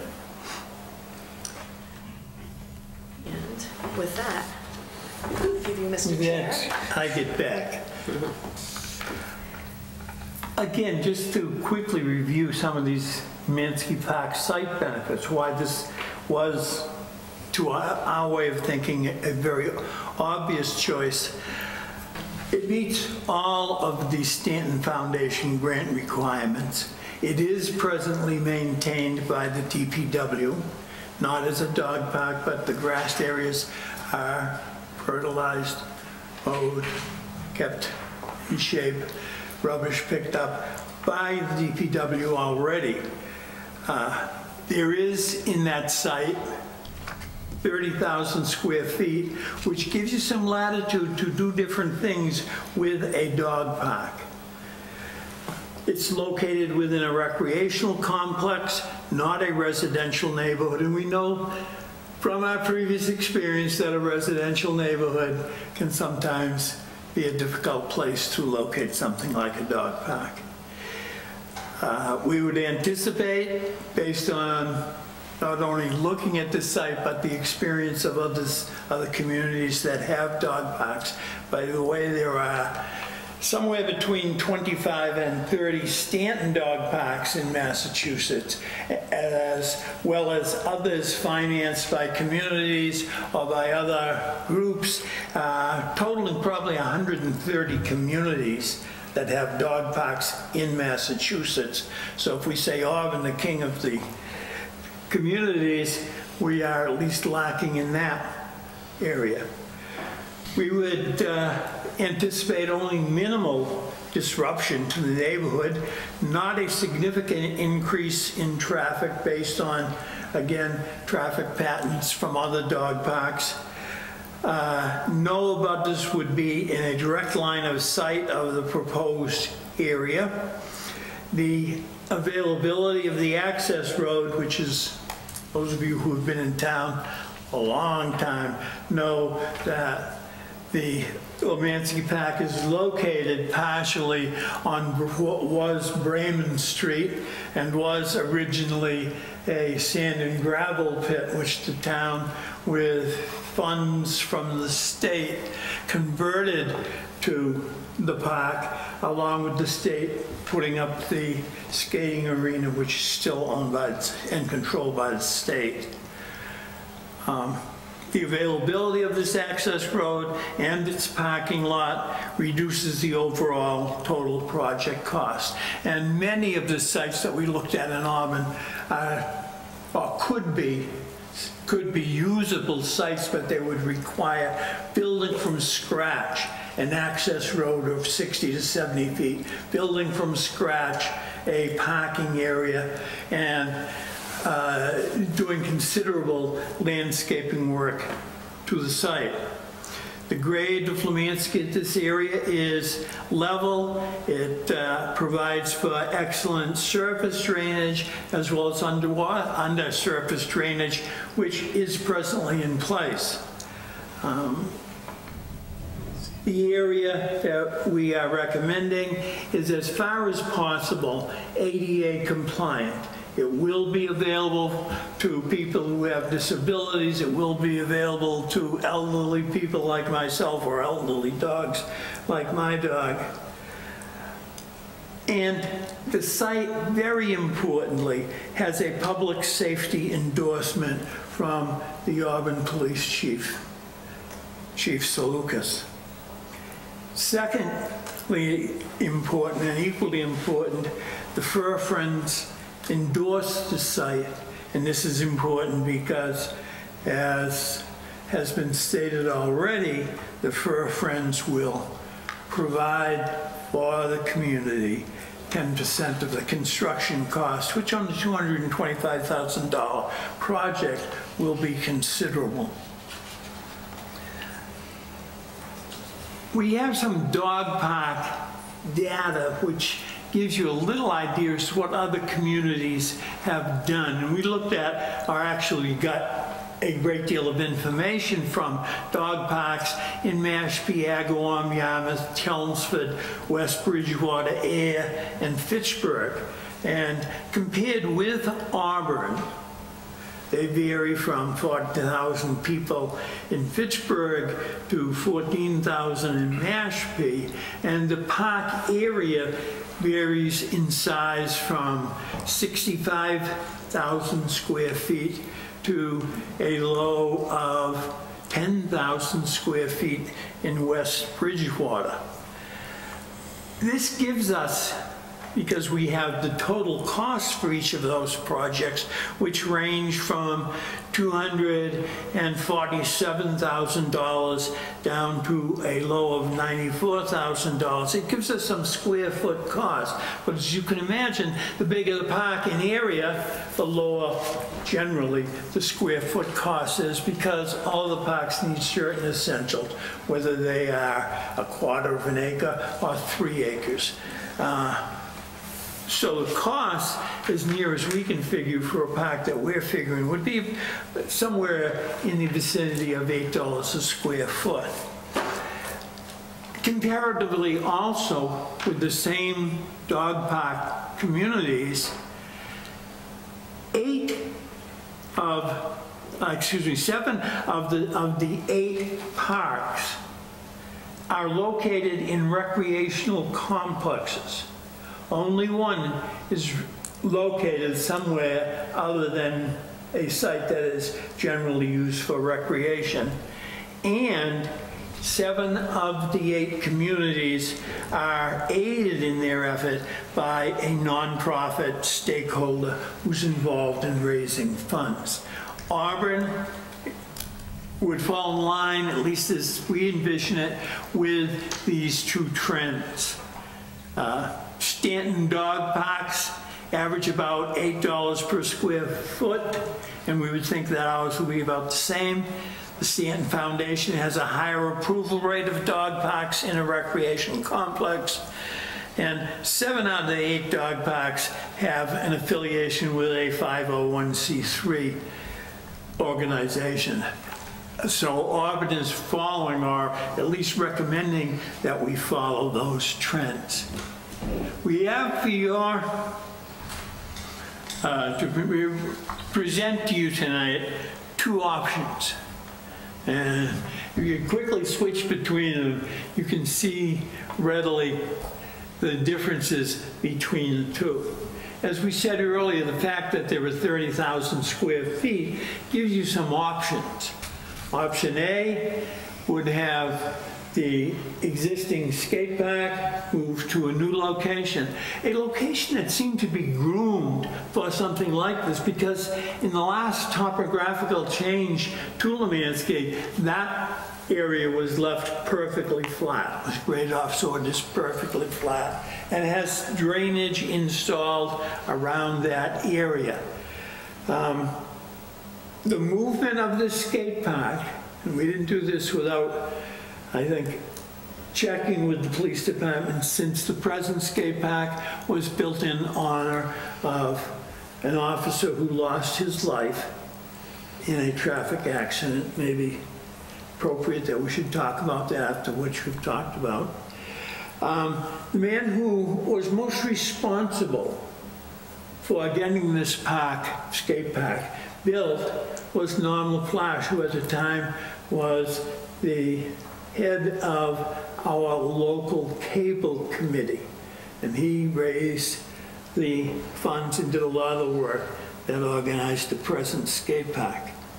The skate park could be moved to the other location. It would be a little bit smaller. It probably would not need what the present skate park has. That's a 5-foot fence around it. which reminds me as an English teacher of Robert Frost, who said, before I build a wall, I'd want to know what I was walling out and walling in. I don't think a skate park needs to wall in the skaters or to wall out anyone that would be walking by there. And so that's a considerable expense that would be saved. The town engineer has looked at the prospect of moving that. He has more information, certainly has a better knowledge of what it would require to move that. But he assures us that, move it or not, he's going to have to resurface. And the moved park wouldn't require much more than resurfacing, I think, to be a usable park. And so we present for you two options. And if you look at the second option, if you look at B, you'll see that B squeezes the same size dog park in between a skate park, very close to the skate park, very close to the whole parking area, right across the street, directly across the street. You can see the entrance to the track at the end of the dog park. The other end of that access to the dog park is the children's playground. So it is squeezed in between, it would be squeezed in if that were the chosen option, between the existing skate park, parking area, and the children's playground. We think this doesn't make it a particularly good site. And so to make it quickly for you, we would say our recommendation is option A. We believe that it provides adequate room for a dog park to operate safely.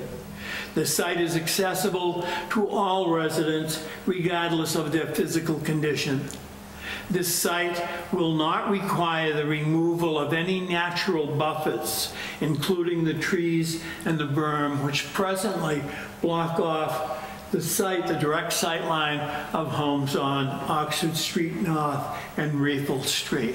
It was a concern that was addressed at our previous meeting by abutters on Reethel Street. We sent out 74 notices to all abutters who live within 500 feet of any portion of Lemansky, not just a portion recommended for the dog area.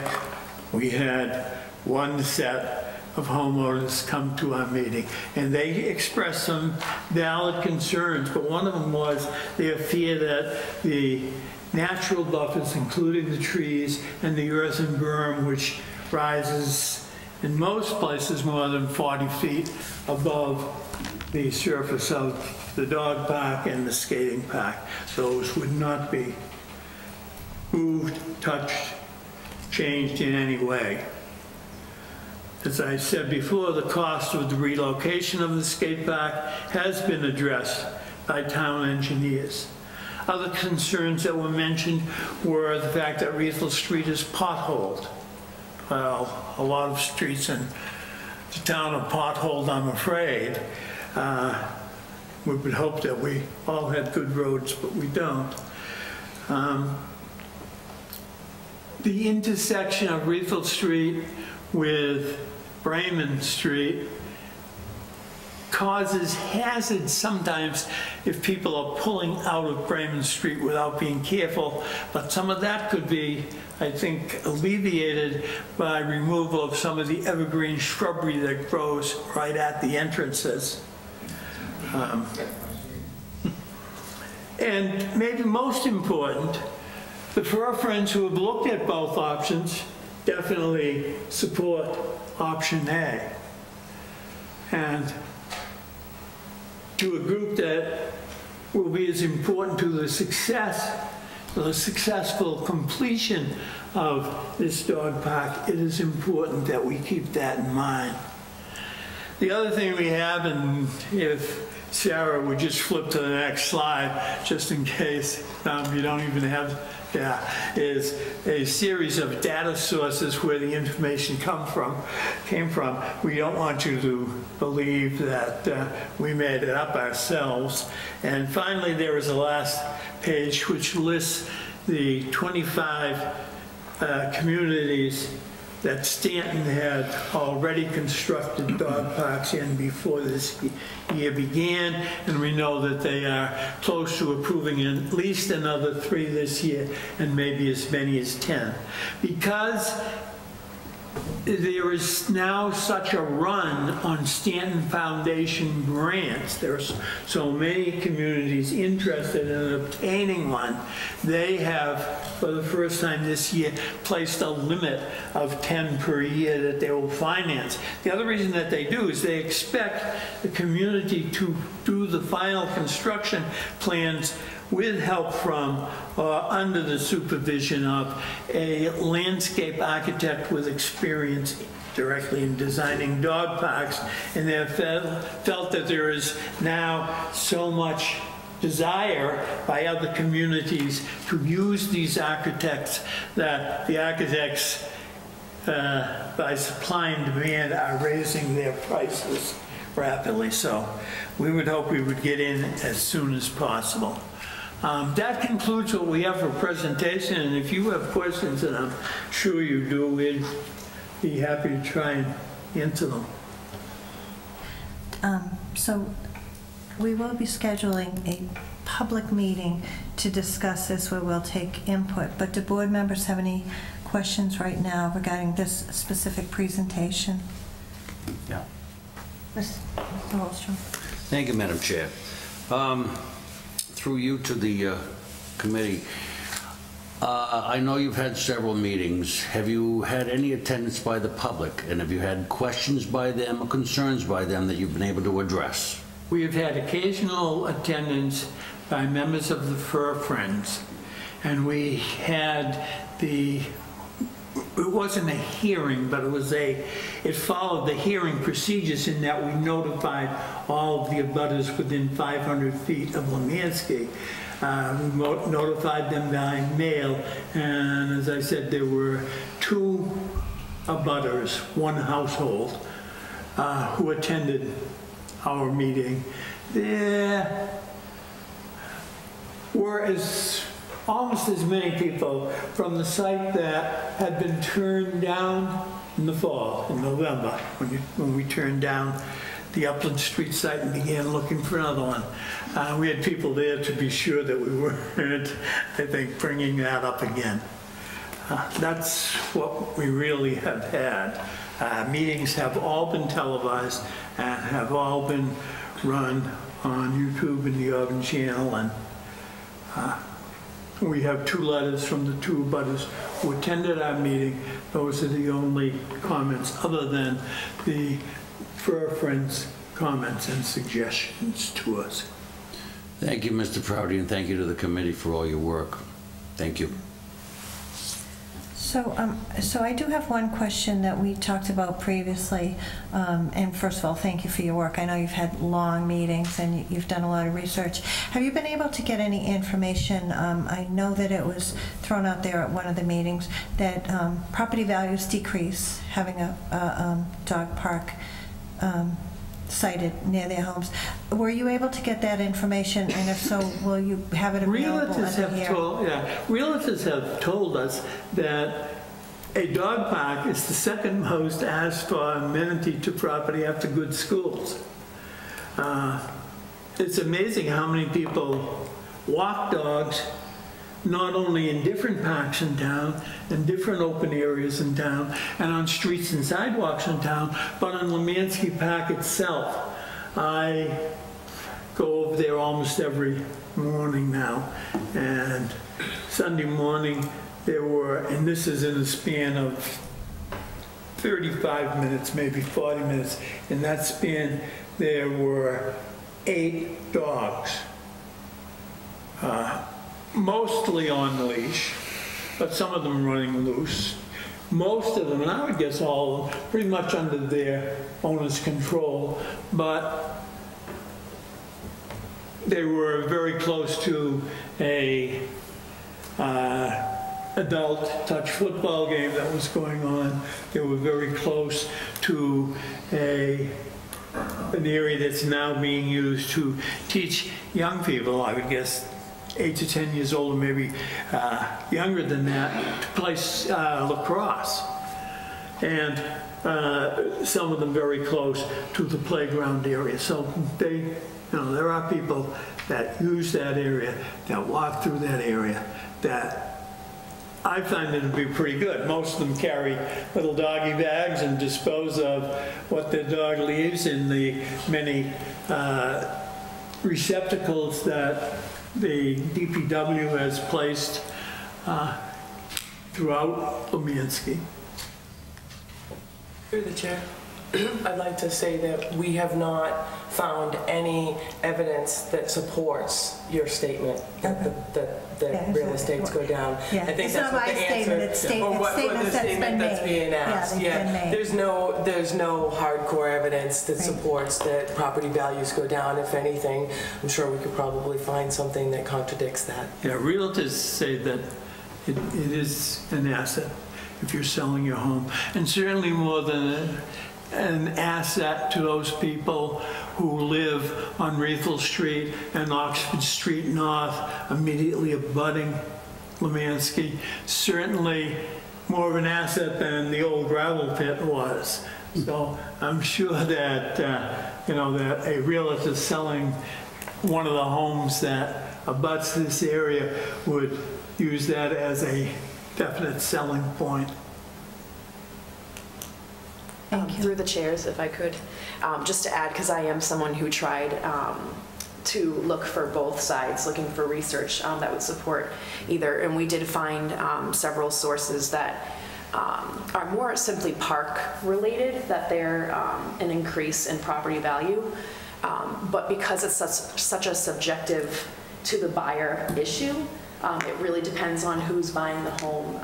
And we do know, however, that they are the #2 amenity searched for, so I think a lot of it is subjective, but there is not a lot of research that would support that it decreases property values. I could say that pretty confidently.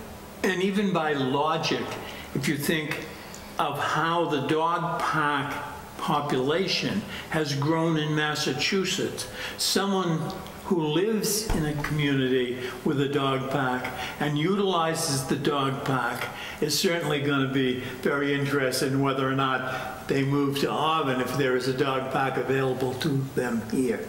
Several of our committee members utilize other dog parks, the dog park in Millbury and Sutton, which charges them a small fee to utilize their dog parks. That's a Stanton dog park, but they use that because there is no park in Auburn. Mr. Berthium. A few questions.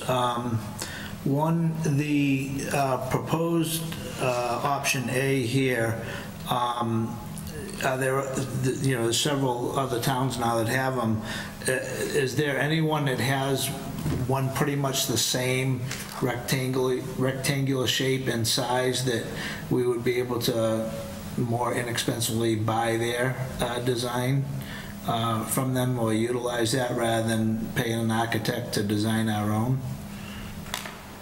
Well, the design cost is going to be borne by Stanton, not by the town. And Stanton has always encouraged that you use professional dog park architects. Now, I never knew that there was such a thing, but there evidently are. So I think that as part of a successful application to Stanton, you might want to put the fact that you were going to use that. Yeah, I'm sure you could, but there are very special parts to the dog park. Just in the matter of bringing water to the dogs themselves and having some sort of receptacle where dogs can drink out is pretty specialized. The gates, usually they're double gates, so the dog gets into one area before he's released from his leash and then is ready to be put into the general area immediately. So those are the things that add to the cost, but those are also things that a professional dog park architect would make you aware of. There has to be some provision for shade, and some of these In fact, one of the parks on our list is getting a grant from Stanton to put a shade building up. That's probably a roof with just poles on the sides, and the dog park architect would design that one. But through the chair, in the spirit of making the dog park a success for the community of a whole, we certainly would want it to be streamlined to the community of Auburn and to meet the specific needs, as well as the suggestions of the leadership of Auburn, as well as the specificity of the animal control officer, the town engineer, and the fur friends, as well as certainly abutters and individuals who wish to use the park. So certainly everyone has their list of wants as well as the needs to be in compliance with the grant. Excuse me, Mr. Berthium, 1 minute. I know it's getting warm in here. If someone wants to, feel free to open that back window. Go ahead. I know the room is getting rather warm.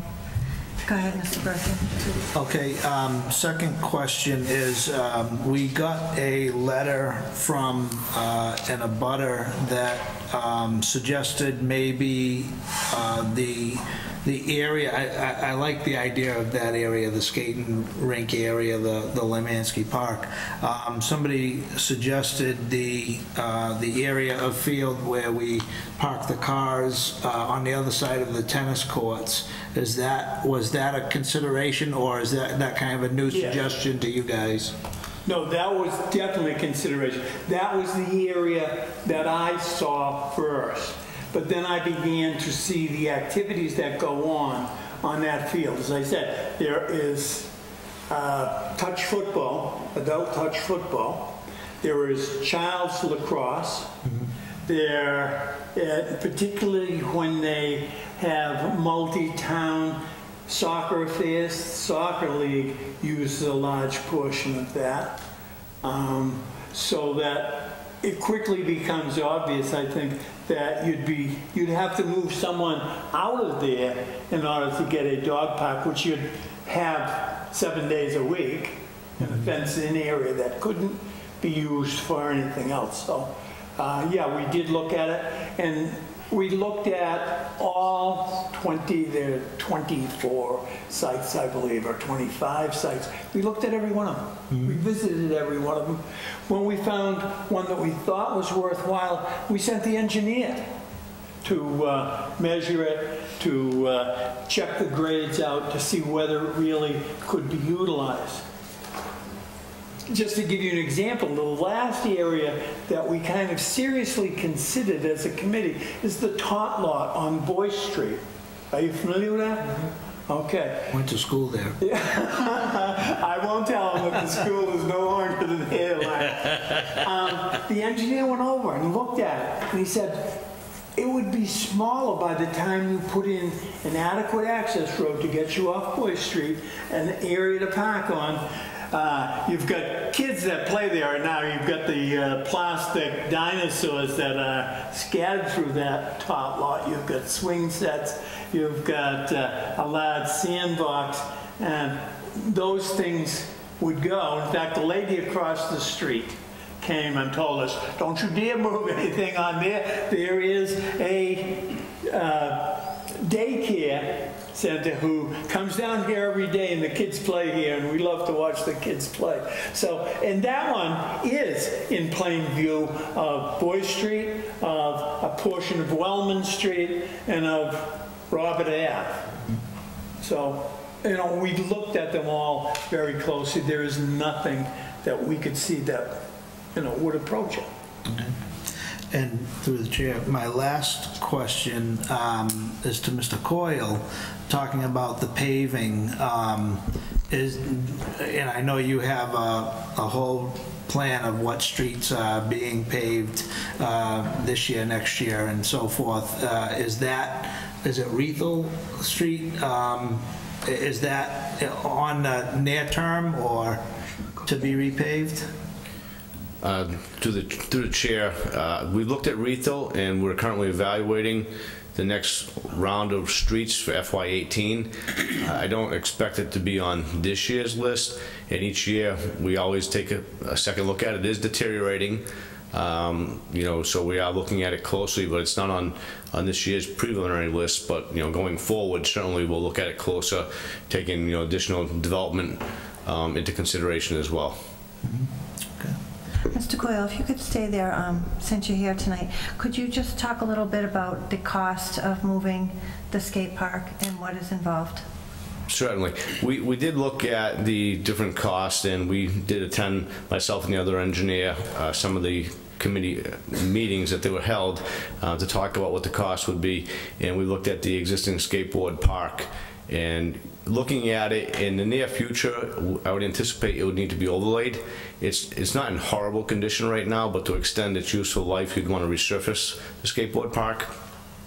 It's certainly very larger than what I think is really needed for a skateboard park. So we would envision relocating that to a different area as shown in option A, but would be smaller. So the cost to overlay that, I believe we were estimating somewhere in the area of $30,000, to high end of 45. I think we felt as though we could decrease the cost for the new skateboard park by having DPW do some of the earthwork for the project. So we envisioned the cost wouldn't be significantly more than what it would cost to overlay the much larger skateboard park to construct or pave a smaller skateboard park. So cost-wise, that wouldn't be significantly different. Thank you. Does anyone have anything else for Mr. Coyle? Thank you, Mr. Coyle. Thank you.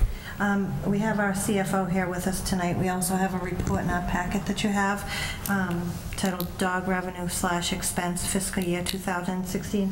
Can you give us a little clarification on this report? Sure. First of all, I'd like to clarify one thing. I think it was stated on a number of occasions that dog licensing fees go to the general fund. I can tell you they do not go to the general fund. They go directly into a special revenue account. It's a standalone account, and it's called Receipt Reserved for Appropriations Dog License Fee. In FY16, because we're in FY17 now, I can tell you we collected $34,250. All of those monies go directly as an offset towards the operation of the kennel and expenses related to dog operations. That being said, if we look at FY18, the budget that was presented to town meeting, total direct and indirect costs related to dog operations is $98,577. If we take the dog licensing fee for 16, not knowing what the actuals are going to be for 17, $34,250, the general fund revenues or tax levy is subsidizing operations by $53,977. So the dog licensing fees only supports about 35% of the total dog-related expenditures townwide. On an annual basis, at the annual town meeting, I want to refer you to Article 3. There is an offset that comes directly from dog licensing fees. This receipt reserved for appropriation that's voted by town meeting is an offset to dog-related expenditures. In FY18, that offset was $24,418. In addition to that, under Article 30, we are now making some improvements to the dog kennel by replacing the cages that have rusted out. That total cost is estimated to be $14,000. So if you take those two combined, the dog licensing fees is not even covering those expenditures. So I think this is important to note because I think there's some misinformation out there that these dog licensing fees are not going back to dog-related services. That is incorrect. I can assure you that all those monies are set aside in this specific account, voted by town meeting as an offset to dog officer and dog kennel expenditures. Thank you. So, as I said earlier, it's the expectation that we'll set a public meeting for this. The Dog Park Committee has presented us with two options, option A and option B. I appreciate everyone waiting here tonight because you have sat here all through the night. I mean, please save your comments for the public hearing, but if anyone wants to come up to the microphone, give their name, specifically if they have questions that they want answered at the public hearing so that we can get that information and have it available at the public meeting. I think that would be helpful. If you've sat here all night and you want to just stand up and give your name, address, and whether you support option A or option B or don't support either, that's what I'll accept, but we cannot get into a debate back and forth as to option A or option B because that's what the public hearing is for. Having said that, does someone want to come up? Please. Just give your name and address for the record, please. Joe Frascola, 48 Rifle Street. I just want to give you guys information that I picked on the locations that the committee. So I have stuff here for you guys to see, the 4 or 5 locations that they mentioned, plus the 3 locations that have not yet been built. Okay, if you can give it to Sharon, she can be sure that we get it. I'll send anything else to you. Okay. Thank you. Is there anyone else who wants to get up? Please. David Sampson Jr., 52 Rifle Street. Some of the things that Ron came up with isn't true. In option A, if you go to that corner, there's 20 or 30-foot berms there, a swale in the middle. It's not flat at all. Option B, you would hope you're going to lose some sliding, you're going to lose some parking. Either way you put it there, you're going to lose a lot less with option B. The kids are there constantly sliding in the winter. It's supposed to be the Auburn Recreational Complex, not the Auburn Doggy Recreational Complex. You've got a playground right there. On any given day, how is anyone, what if you have a great sunny day on a Saturday and you got 600 dogs out of the 2,300 licensed dogs? I mean, if there's going to be 200 dogs, 300 dogs, who knows? Who could control that with all those kids down there playing sports, running, swinging? I mean, there's kids in carriages down there, tricycles. I'm not sure it's really, you know, it's supposed to be for recreation, for humans. I understand they did a lot of work and it should go somewhere in town.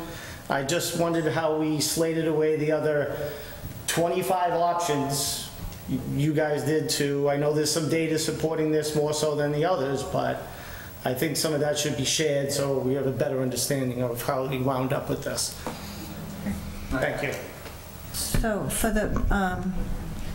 the public meeting, if we can just have some additional information as to the other sites and specifically why they were excluded. Okay, thank you. Okay, and I just want to remind people we're not going to debate A or B tonight. That's going to be for the public meeting. You can come up and then Nancy right after this gentleman.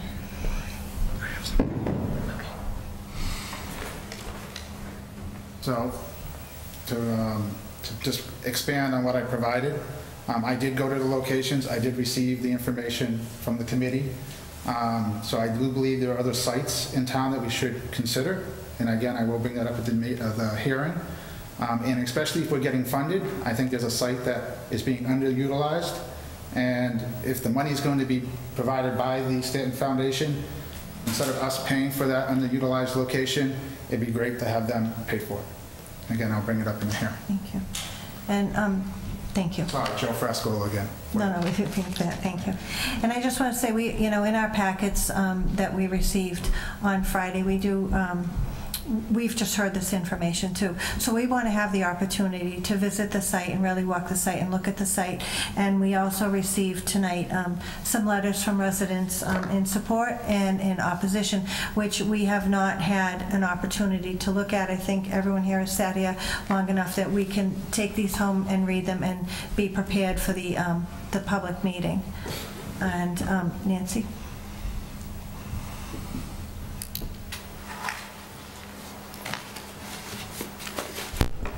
So I'm Nancy Sarkeesian. I'm going to speak in two capacities, one on behalf of the Fur Friends and the other on behalf of just a tax-paying resident. A couple things that I just wanted to mention that I think is really important before you make your decision. We as the Fur Friends have decided for numerous reasons that we would not support option B. Do you want me to get into that now, or is that? No, I think we'll wait for that. Okay. I mean, it's important information because we can't move forward without the 10% absolutely match. Okay. And, you know, our hands may be tied at that point, but I think that it's important to hear all of the information at the public hearing, and, you know, unless the committee wants to hear of that tonight. No, we'll wait till the public hearing. Okay, and just to make it clear again that we are supporting option A.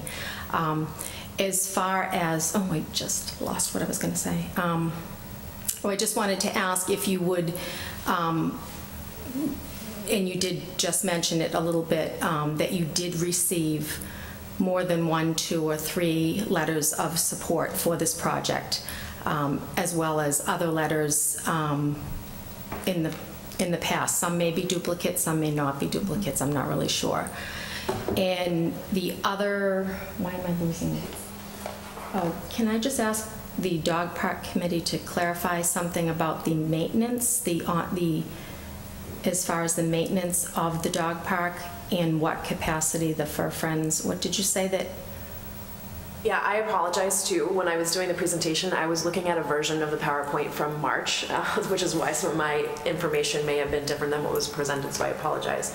But I believe that, I'm not sure how it would work out, but the Fur Friends would be collecting monies for the use of the park, and a portion of those funds would go towards maintenance of the park. Sorry, so that was my fault. Assisting in the maintenance. Yes, of the park. but assisting in that you have committed to weekly check-ins and cleanups and helping with cleaning up the park. Right, absolutely, absolutely. And the other thing that I just wanted to mention, as a frequent dog park attendee, I would really encourage the Sampson family to visit dog parks. A statement was made about 300, 600 dogs at a dog park. I would really strongly suggest that you visit a dog park. They're never that crowded. So, you know, I'm just asking before you come up and make a statement that you just go and see. I frequent dog parks. Even at the busiest times. That's something that the committee researched, but they didn't bring up tonight. Even at the busiest times, which would be weekends or from 4 to 6 at night, at most 10 to 12 dogs, was it, at any given time during those busy times. So other times, usually Dick and I we're usually there together. I have 2 dogs, he has 1. During the day, there's maybe 3 dogs there. Most of the day, there are no dogs there. So I really would, you know, just recommend that people go and visit dog parks to see how they really do operate. And I think that was it. Okay, that's it. Thank you. Thank you. Anyone else? Through the chair. I'm sorry, Mr. Carpenter had asked for the microphone. 1 minute. Just through the chair to Mr. Prouty, could we have the presentation so we could put it on the website so that people can, between now and the public hearing, have a chance to look at, see how you came to your conclusion, so that it's not, you know, because I know I couldn't see anything, so. Okay, and I don't blame you, I couldn't see it. I wondered if anybody else had that trouble. Yes, we'll get you a cleaned up copy. Cleaned up, I say, because sometimes I have to scribble notes on these slides, and we've put together the presentation over the course of January, February, March, April, 4 months, so that there are different versions. We'll try to get to the latest one. That would be great. Thank you. Thank you. Mrs. Jacobson. Through the chair, whatever information the dog park committee wants to get us, we can put up on the website for you. Just email it to me, Nicole. So I just want to just take a moment to thank the dog park committee for the time and commitment that they've made to this process. I know how many meetings you've had, long meetings, long nights. It's been incredible, the work that you've put into this, to do research, analysis. You've been great working with town administration. You know, whenever there's been a question, they've contacted town administration, various members. I want to point out, you know, Bill Coyle, Darlene Coyle, Amy Contois, Matt, myself, Eddie, all of us at some point have been contacted with great questions from the committee. They've done their homework. They're looking at all options, and I appreciate the fact that they came here tonight to make a recommendation to you for your consideration. And as I said, Site A is clearly the preference. Site B was put in there to have another option, so it wasn't just one option in front of you. But clearly they've made it clear that A is the preferred option, as well as the Friends, and that is critical. As far as moving forward with collecting fees, and we've spoken a little bit about that, but that is not set in stone yet, how that would work. There's a lot of nuances to how that works with a public park and a private organization. So that's something that we're committed to working with the Friends on. We've had a meeting with them.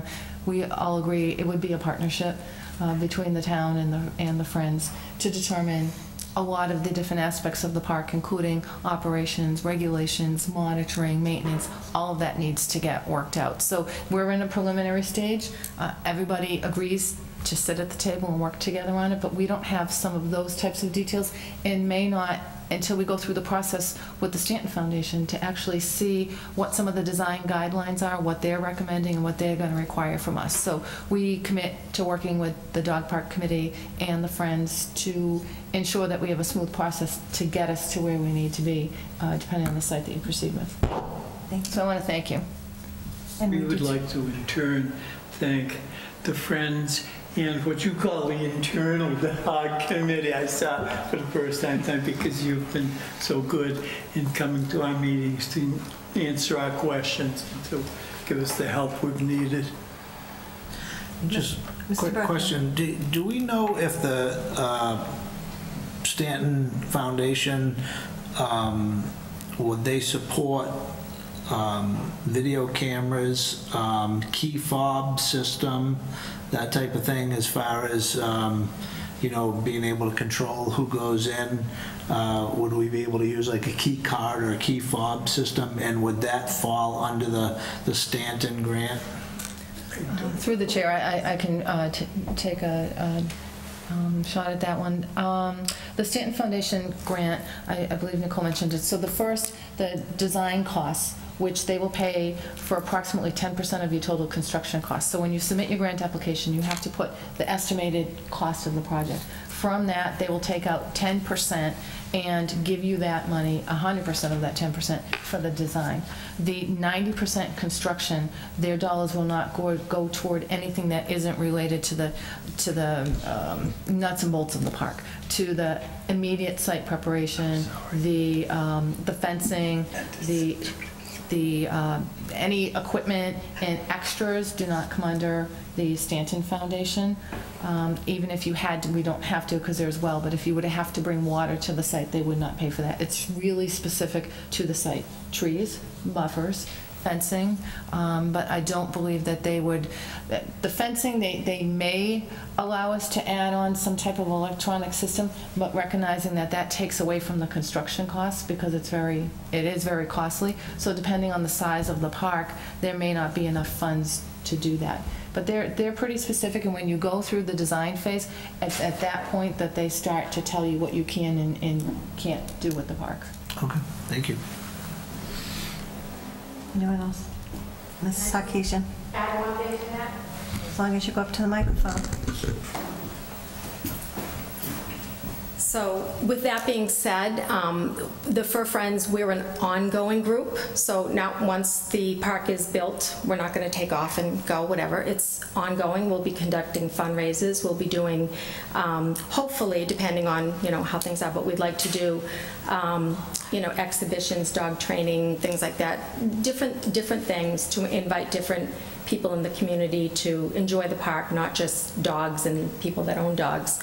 So if we find that there's a need to install a security camera or, I have no idea what those cost, but that would be something that we would talk about and actually decide on as a group, and we would have to fundraise to do something like that if that was something that we found a need to do. I've never been to a dog park that has that, but that doesn't mean, that we would not do that if there was a need for that. That's certainly something that we could fundraise for and do that. Okay? So I guess the next step is to set the hearing date. Through the chair, yeah, I would just set a public meeting date, just to... I have hearing on the brain tonight. Just to present, that's right, just to present, because there's not a technical legal requirement for a hearing, so I could we think... set the public meeting at 7 o'clock, and I would hope that if we set it at 7, the dog park committee would be willing to attend. It would be the first agenda item, and you would be available to answer some questions. We won't schedule any public hearings prior to that. You want to make it 6:30? I don't know that all members will attend. Okay. Can we have a date and we'll work with it? Through the chair, the next, if you want to have it as the first item on your next board agenda, that would be June 12th.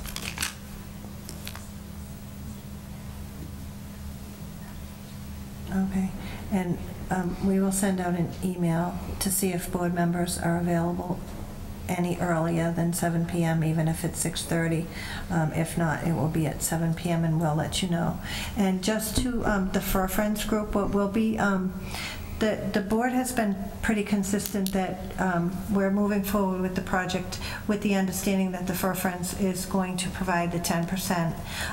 So what we would want for information from the Fur Friends at that meeting is, you know, where you stand, because we can't file the application without the commitment. So for the next meeting, if you can just let us know where you stand, whether you have pledges, whether you have commitments, whatever it is, to assure the board of that 10%, because we will not, I can't speak for Mr. Liberty because he wasn't here, but it's been the position of the board that we don't move forward till we have that 10% match. Quickly. So the town manager, as well as the dog park committee, I'm not sure if the Board of Selectmen has, we have verbally committed to make that, you know, to make that agreement with them.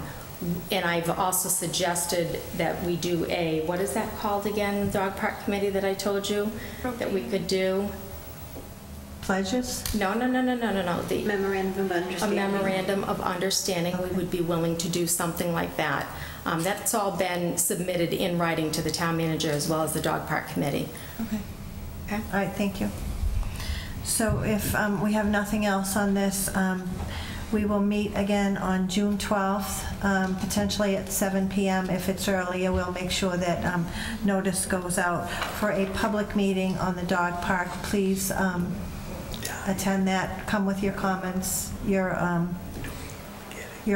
if you have any questions that you want answered at this public meeting, if you can, please email the board so that we can have the answers for that meeting. Mr. Chairman, would you like to adjourn your meeting? Yes. We would like to adjourn our meeting. No, he has to call it. I know. Yes. You're adjourned? We are adjourned. Okay, thank you everyone for coming. We'll see you on June 12th. Notifying others.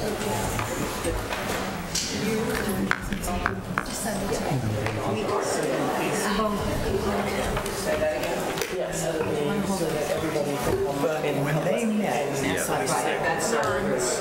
Could I have a motion for a Motion for a 2-minute recess. So moved. Those in favor? Aye.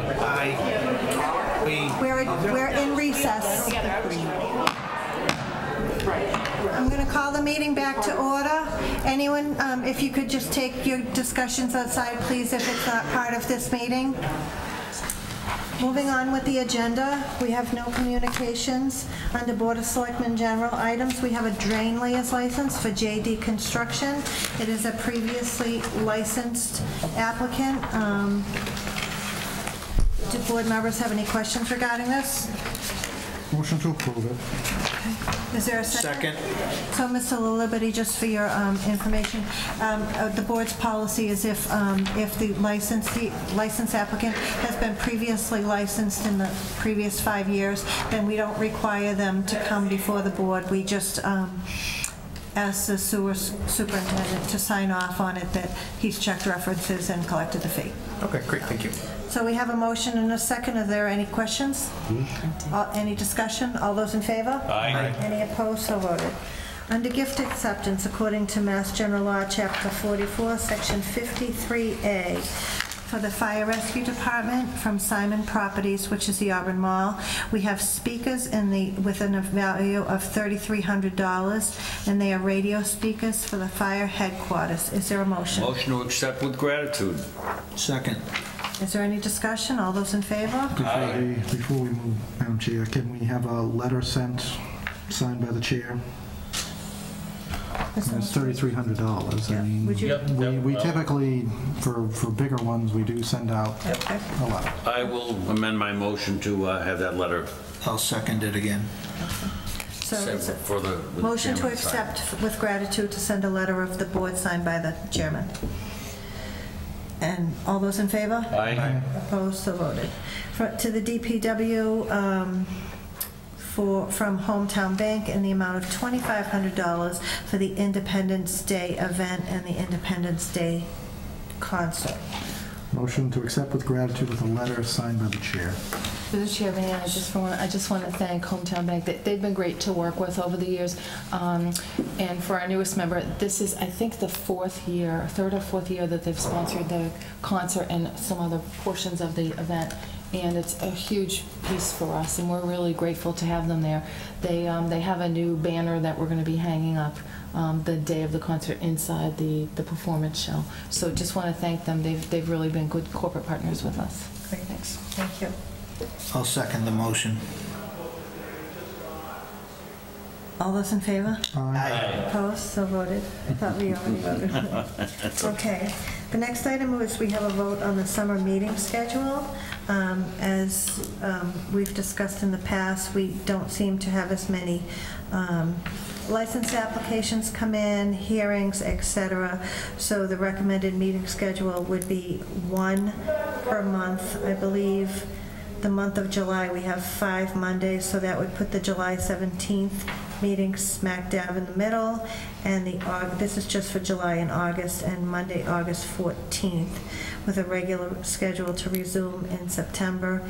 And as always, if needed, we would call for a second meeting if we had business to take care of. Make a motion that we set the schedule as provided with the understanding that if there is business, that we do meet, because last year we had a terrible meeting in September, and I certainly don't want to sit through another 4 to 5 hour meeting because we didn't want to meet in August. Okay. Is there a second for discussion? Second for discussion. Mr. Bertheum? Through the chair, I will be out of the country on the 14th. Can we make it the 21st? Would that be a problem? I don't have a calendar in front of me, but No, it's a I week can't after. see that it would be a It would be problem. 1 week. Right, it's just a week after. Yep, that should be fine. That would be the following Monday. I'm sorry, what's the date? So it'll be Monday the August 21st. So, Mr. Carpenter, are you willing to amend your motion? I am. So it's July 17th and August the 21st, unless we need to meet in between those dates, obviously. And the second with Mr. Bertheum. Any discussion? All those in favor? Aye. Any opposed? Thank you. So voted. Under town manager items, we have the housing plan community meeting on June 22nd, 2017. Ms. Jacobson? Thank you. Through the chair, I don't need to go through it. I just wanted you to have just an update of that housing plan and where we are on it. And Tristan, for your information, wanted to give you a little bit more information on it. But we were designated as a community compact by the Commonwealth of Massachusetts back in February of 2016. We had 3 best practices that they supported when we applied, and one of them was to prepare a housing plan. And we applied for it, and it took a while to identify the money, but once we applied for it, we were so lucky to get a $25,000 grant. So that grant is funding CMRPC and Karen Sonnenberg, who is a consultant also, to help us with the preparation of a housing plan. We formed a housing subcommittee, and we have the names of those who are on the subcommittee right here. I want to mention it for the public: Denise Brotherton, Ann Weston, Michael Demore, Jim Brooks, and Shannon Regan. and the subcommittee has been meeting, doing a great job. The consultants are moving along. It's a major undertaking. There are, I believe, under the scope of services that we put out to bid, we're going to have 2 public meetings. I think we have a minimum of 2. This is the first one. So wanted to get it on your calendars early. And again, this is going to be June 22nd, 2017. And at that time, I believe the consultants and the committee are going to present some of the data that they've collected, as well as some preliminary strategies. So we really encourage people to attend this meeting, participate, and let your thoughts be known to the committee. And I want to thank them for the great job that they're doing. And lastly, our plan under the scope of services and under the grant is to have this whole plan done by September 30th. So it's a really aggressive, ambitious schedule, but it's important to get this done. Once it's done, it will get incorporated into the master plan. So it will become, it's either chapter 4 or 7 of the current master plan. This would replace what's already in the master plan. So the master plan committee is very excited as well, because this is a major piece of it and a huge amount of work that would have been a challenge for them to undertake without that grant. Great. Thank you. The next item we have is 2017-2018 HMEP grant funds in the amount of $2,700 for FEMA hazmat training for firefighters. Ms. Jacobson. Through the chair, this is once again we're very excited that through MEMA, where FEMA monies flow through MEMA, Mass Emergency Management Association versus Federal Emergency Management Administration. We applied for, through our emergency management department, $2,700 was the maximum amount we could apply for. We applied for it and received it, and it will be to conduct hazmat training for the firefighters. This grant was specific to hazmat training. The grants are really specific, so we have to work into that system. So we've been invited to submit a formal application, so we're putting that on here. Okay. Are there any questions? Is there a motion? Motion to accept. To apply for, accept, and expend funds for the $2,700 for FEMA hazmat training 2017 through 2018 HMEP grant. Second. Any discussion? All those in favor? Aye. Any opposed? So voted. Next, Ms. Jacobson, the ballot question on recreational marijuana establishments? Yes, through the chair, as you all know, you had voted to put a ballot question on the May 16th ballot, asking the residents, first of all, to back up, under the new marijuana, recreational marijuana law, each community has the ability to put a ballot question on to ask their residents to weigh in on whether they want to have recreational or commercial marijuana establishments in their community or not. This has no impact on the ability to personally use marijuana or personally grow marijuana. This is specifically for the commercial stores or establishments in town. And because the law enabled us to ask the residents, as you all voted, it was a unanimous vote at the time, to put it on the ballot, because the residents were given that right, and we all felt that if we didn't give them the opportunity that they were afforded under the law, that there may be some criticism down the road, and it was a good decision to put it on. The yes to ban all establishments passed by a very overwhelming majority. It's probably 2 to 1 to ban. So I just wanted to let you know the next steps on that. Simultaneous to that, at the May town meeting the prior week, actually 2 weeks prior, the town meeting, as you know, voted a moratorium for 18 months. That was a critical piece recommended by the Attorney General's office to communities in Massachusetts to give us all an opportunity to deal with the new law, because the state hasn't promulgated the regulations yet. So how can we start permitting when the state hasn't decided how they're going to permit? So that also passed, that moratorium. Now that the ballot question has passed to ban the facilities, we still needed the moratorium in place because we still need the opportunity to go through the process under Mass General Law for revising our bylaws. So the next step is we have to revise our bylaws to prohibit this type of establishment per the vote. So it still has to go back to town meeting, and then it still has to go to the Attorney General's office and get approval. So this will likely go back to town meeting if the zoning board of ZBA and planning board can get through the process quickly. It could maybe make it on for the fall. If they can't, that's why we're glad that we did the 18-month. Will give us a chance to come on in the spring. So either way, we've just got to get this done before the moratorium expires, which will be December of 18. So we're in good shape. It takes the pressure off of the zoning bylaw review committee, the zoning board of appeals, and the planning board, and it is the next step. Great. Thank you. Mr. Berthium?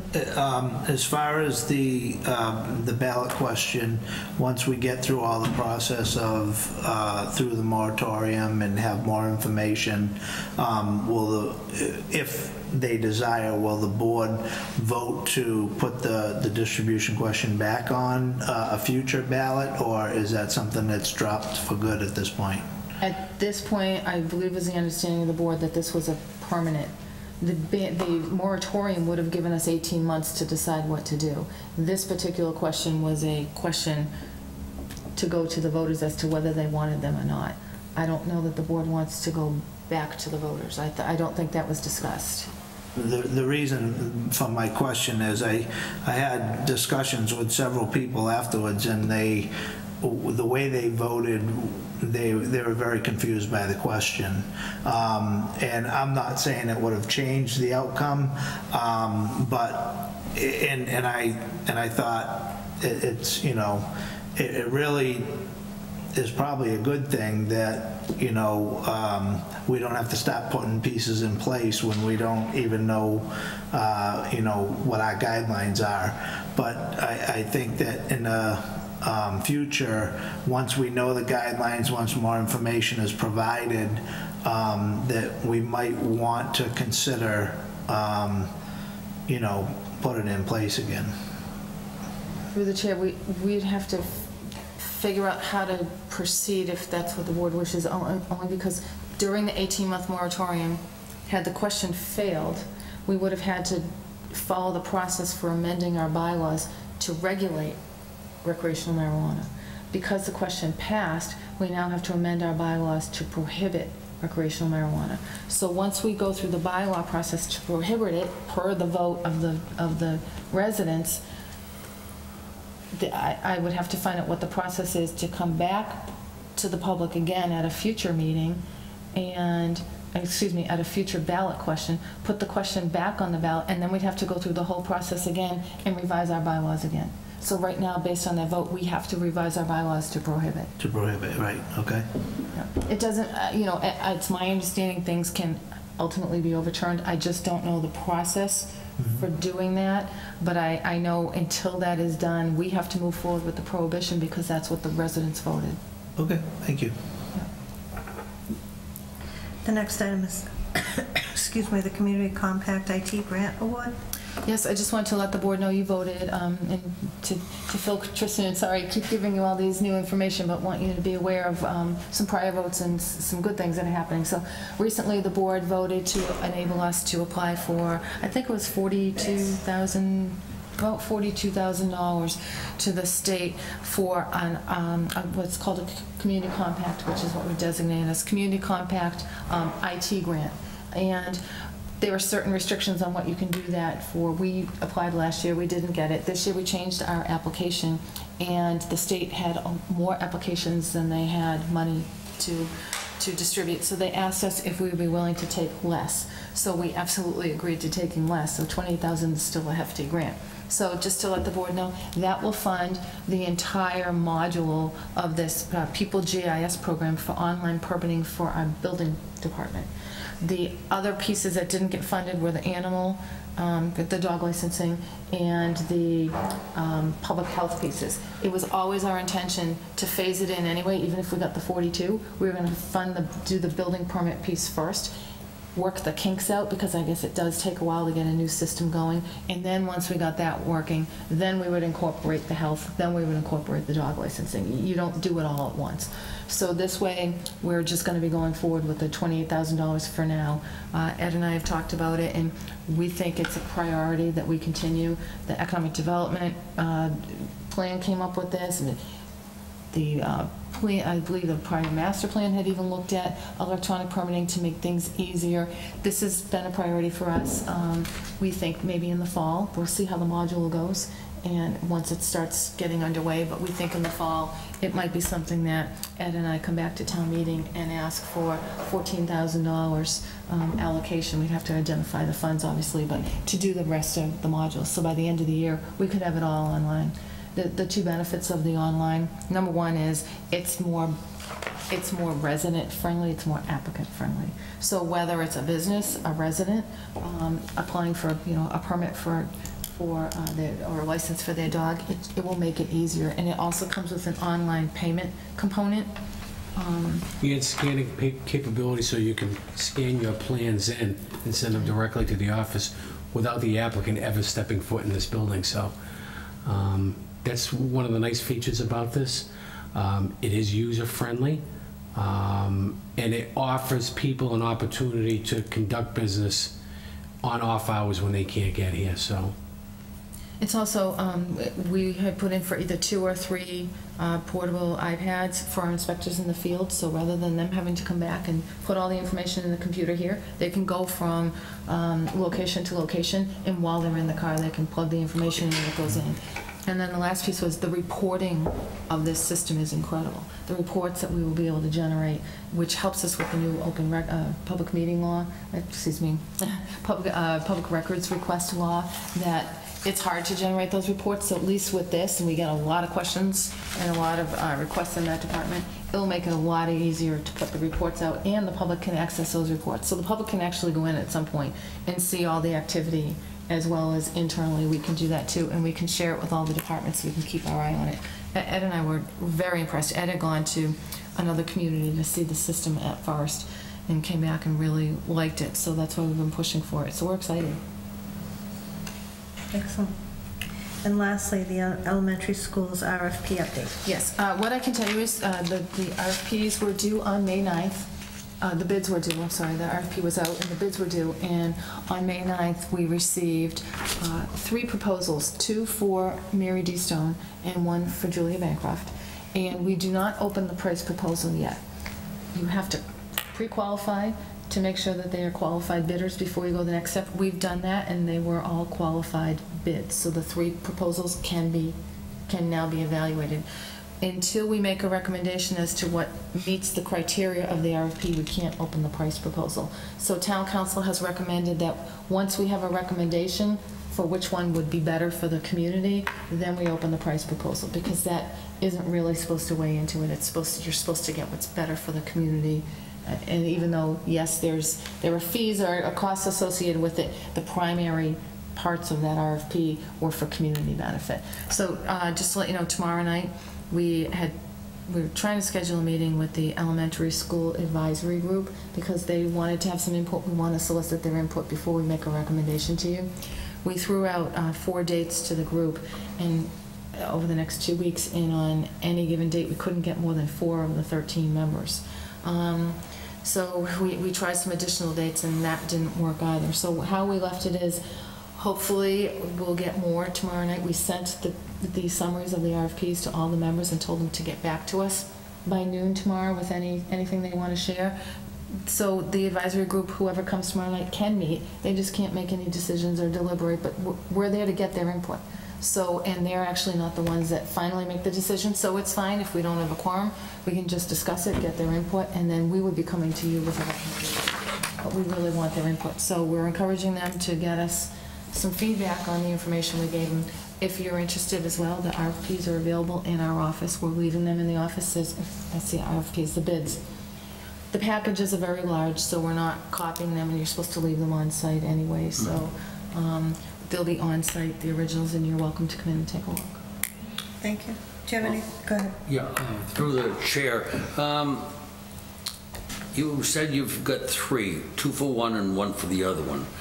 Are you going to evaluate them and then determine whether it's going to come to the board, or are you going to take those RFPs and bring them to the board anyway? I believe when we originally, back in the fall, the board voted to have town administration work with the advisory group to come back to the board with a recommendation.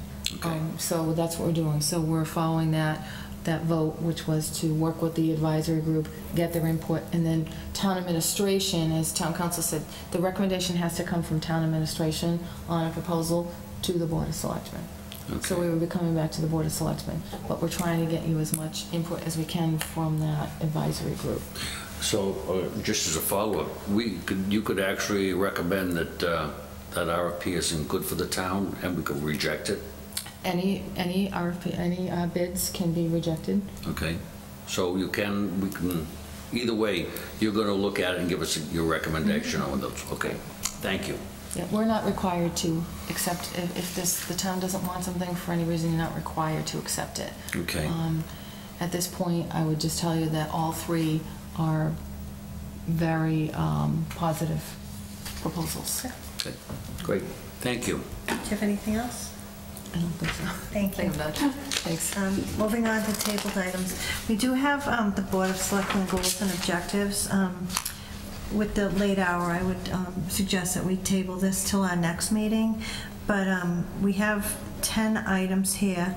There was discussion at our last meeting that we would now look at the fiscal year because we're already 5 months into this year. So, Mr. LaLiberty, if you have any, a couple of goals that you want to propose, you can email them to Sharon, and she can include them in our packet. We just can't deliberate on them till the next meeting. Okay. Otherwise, we have these 10 proposals, which we're certainly not going to adopt 10 goals, but we'll be discussing this at the next meeting. Do any members have any items? Mr. Carpenter. Well, we started off with Officer Tarantino, and I think we should have a moment of silence for him, given that this is the anniversary. And Chief Bellman. I'll make my motion, which is for Officer Tarantino, a moment of silence.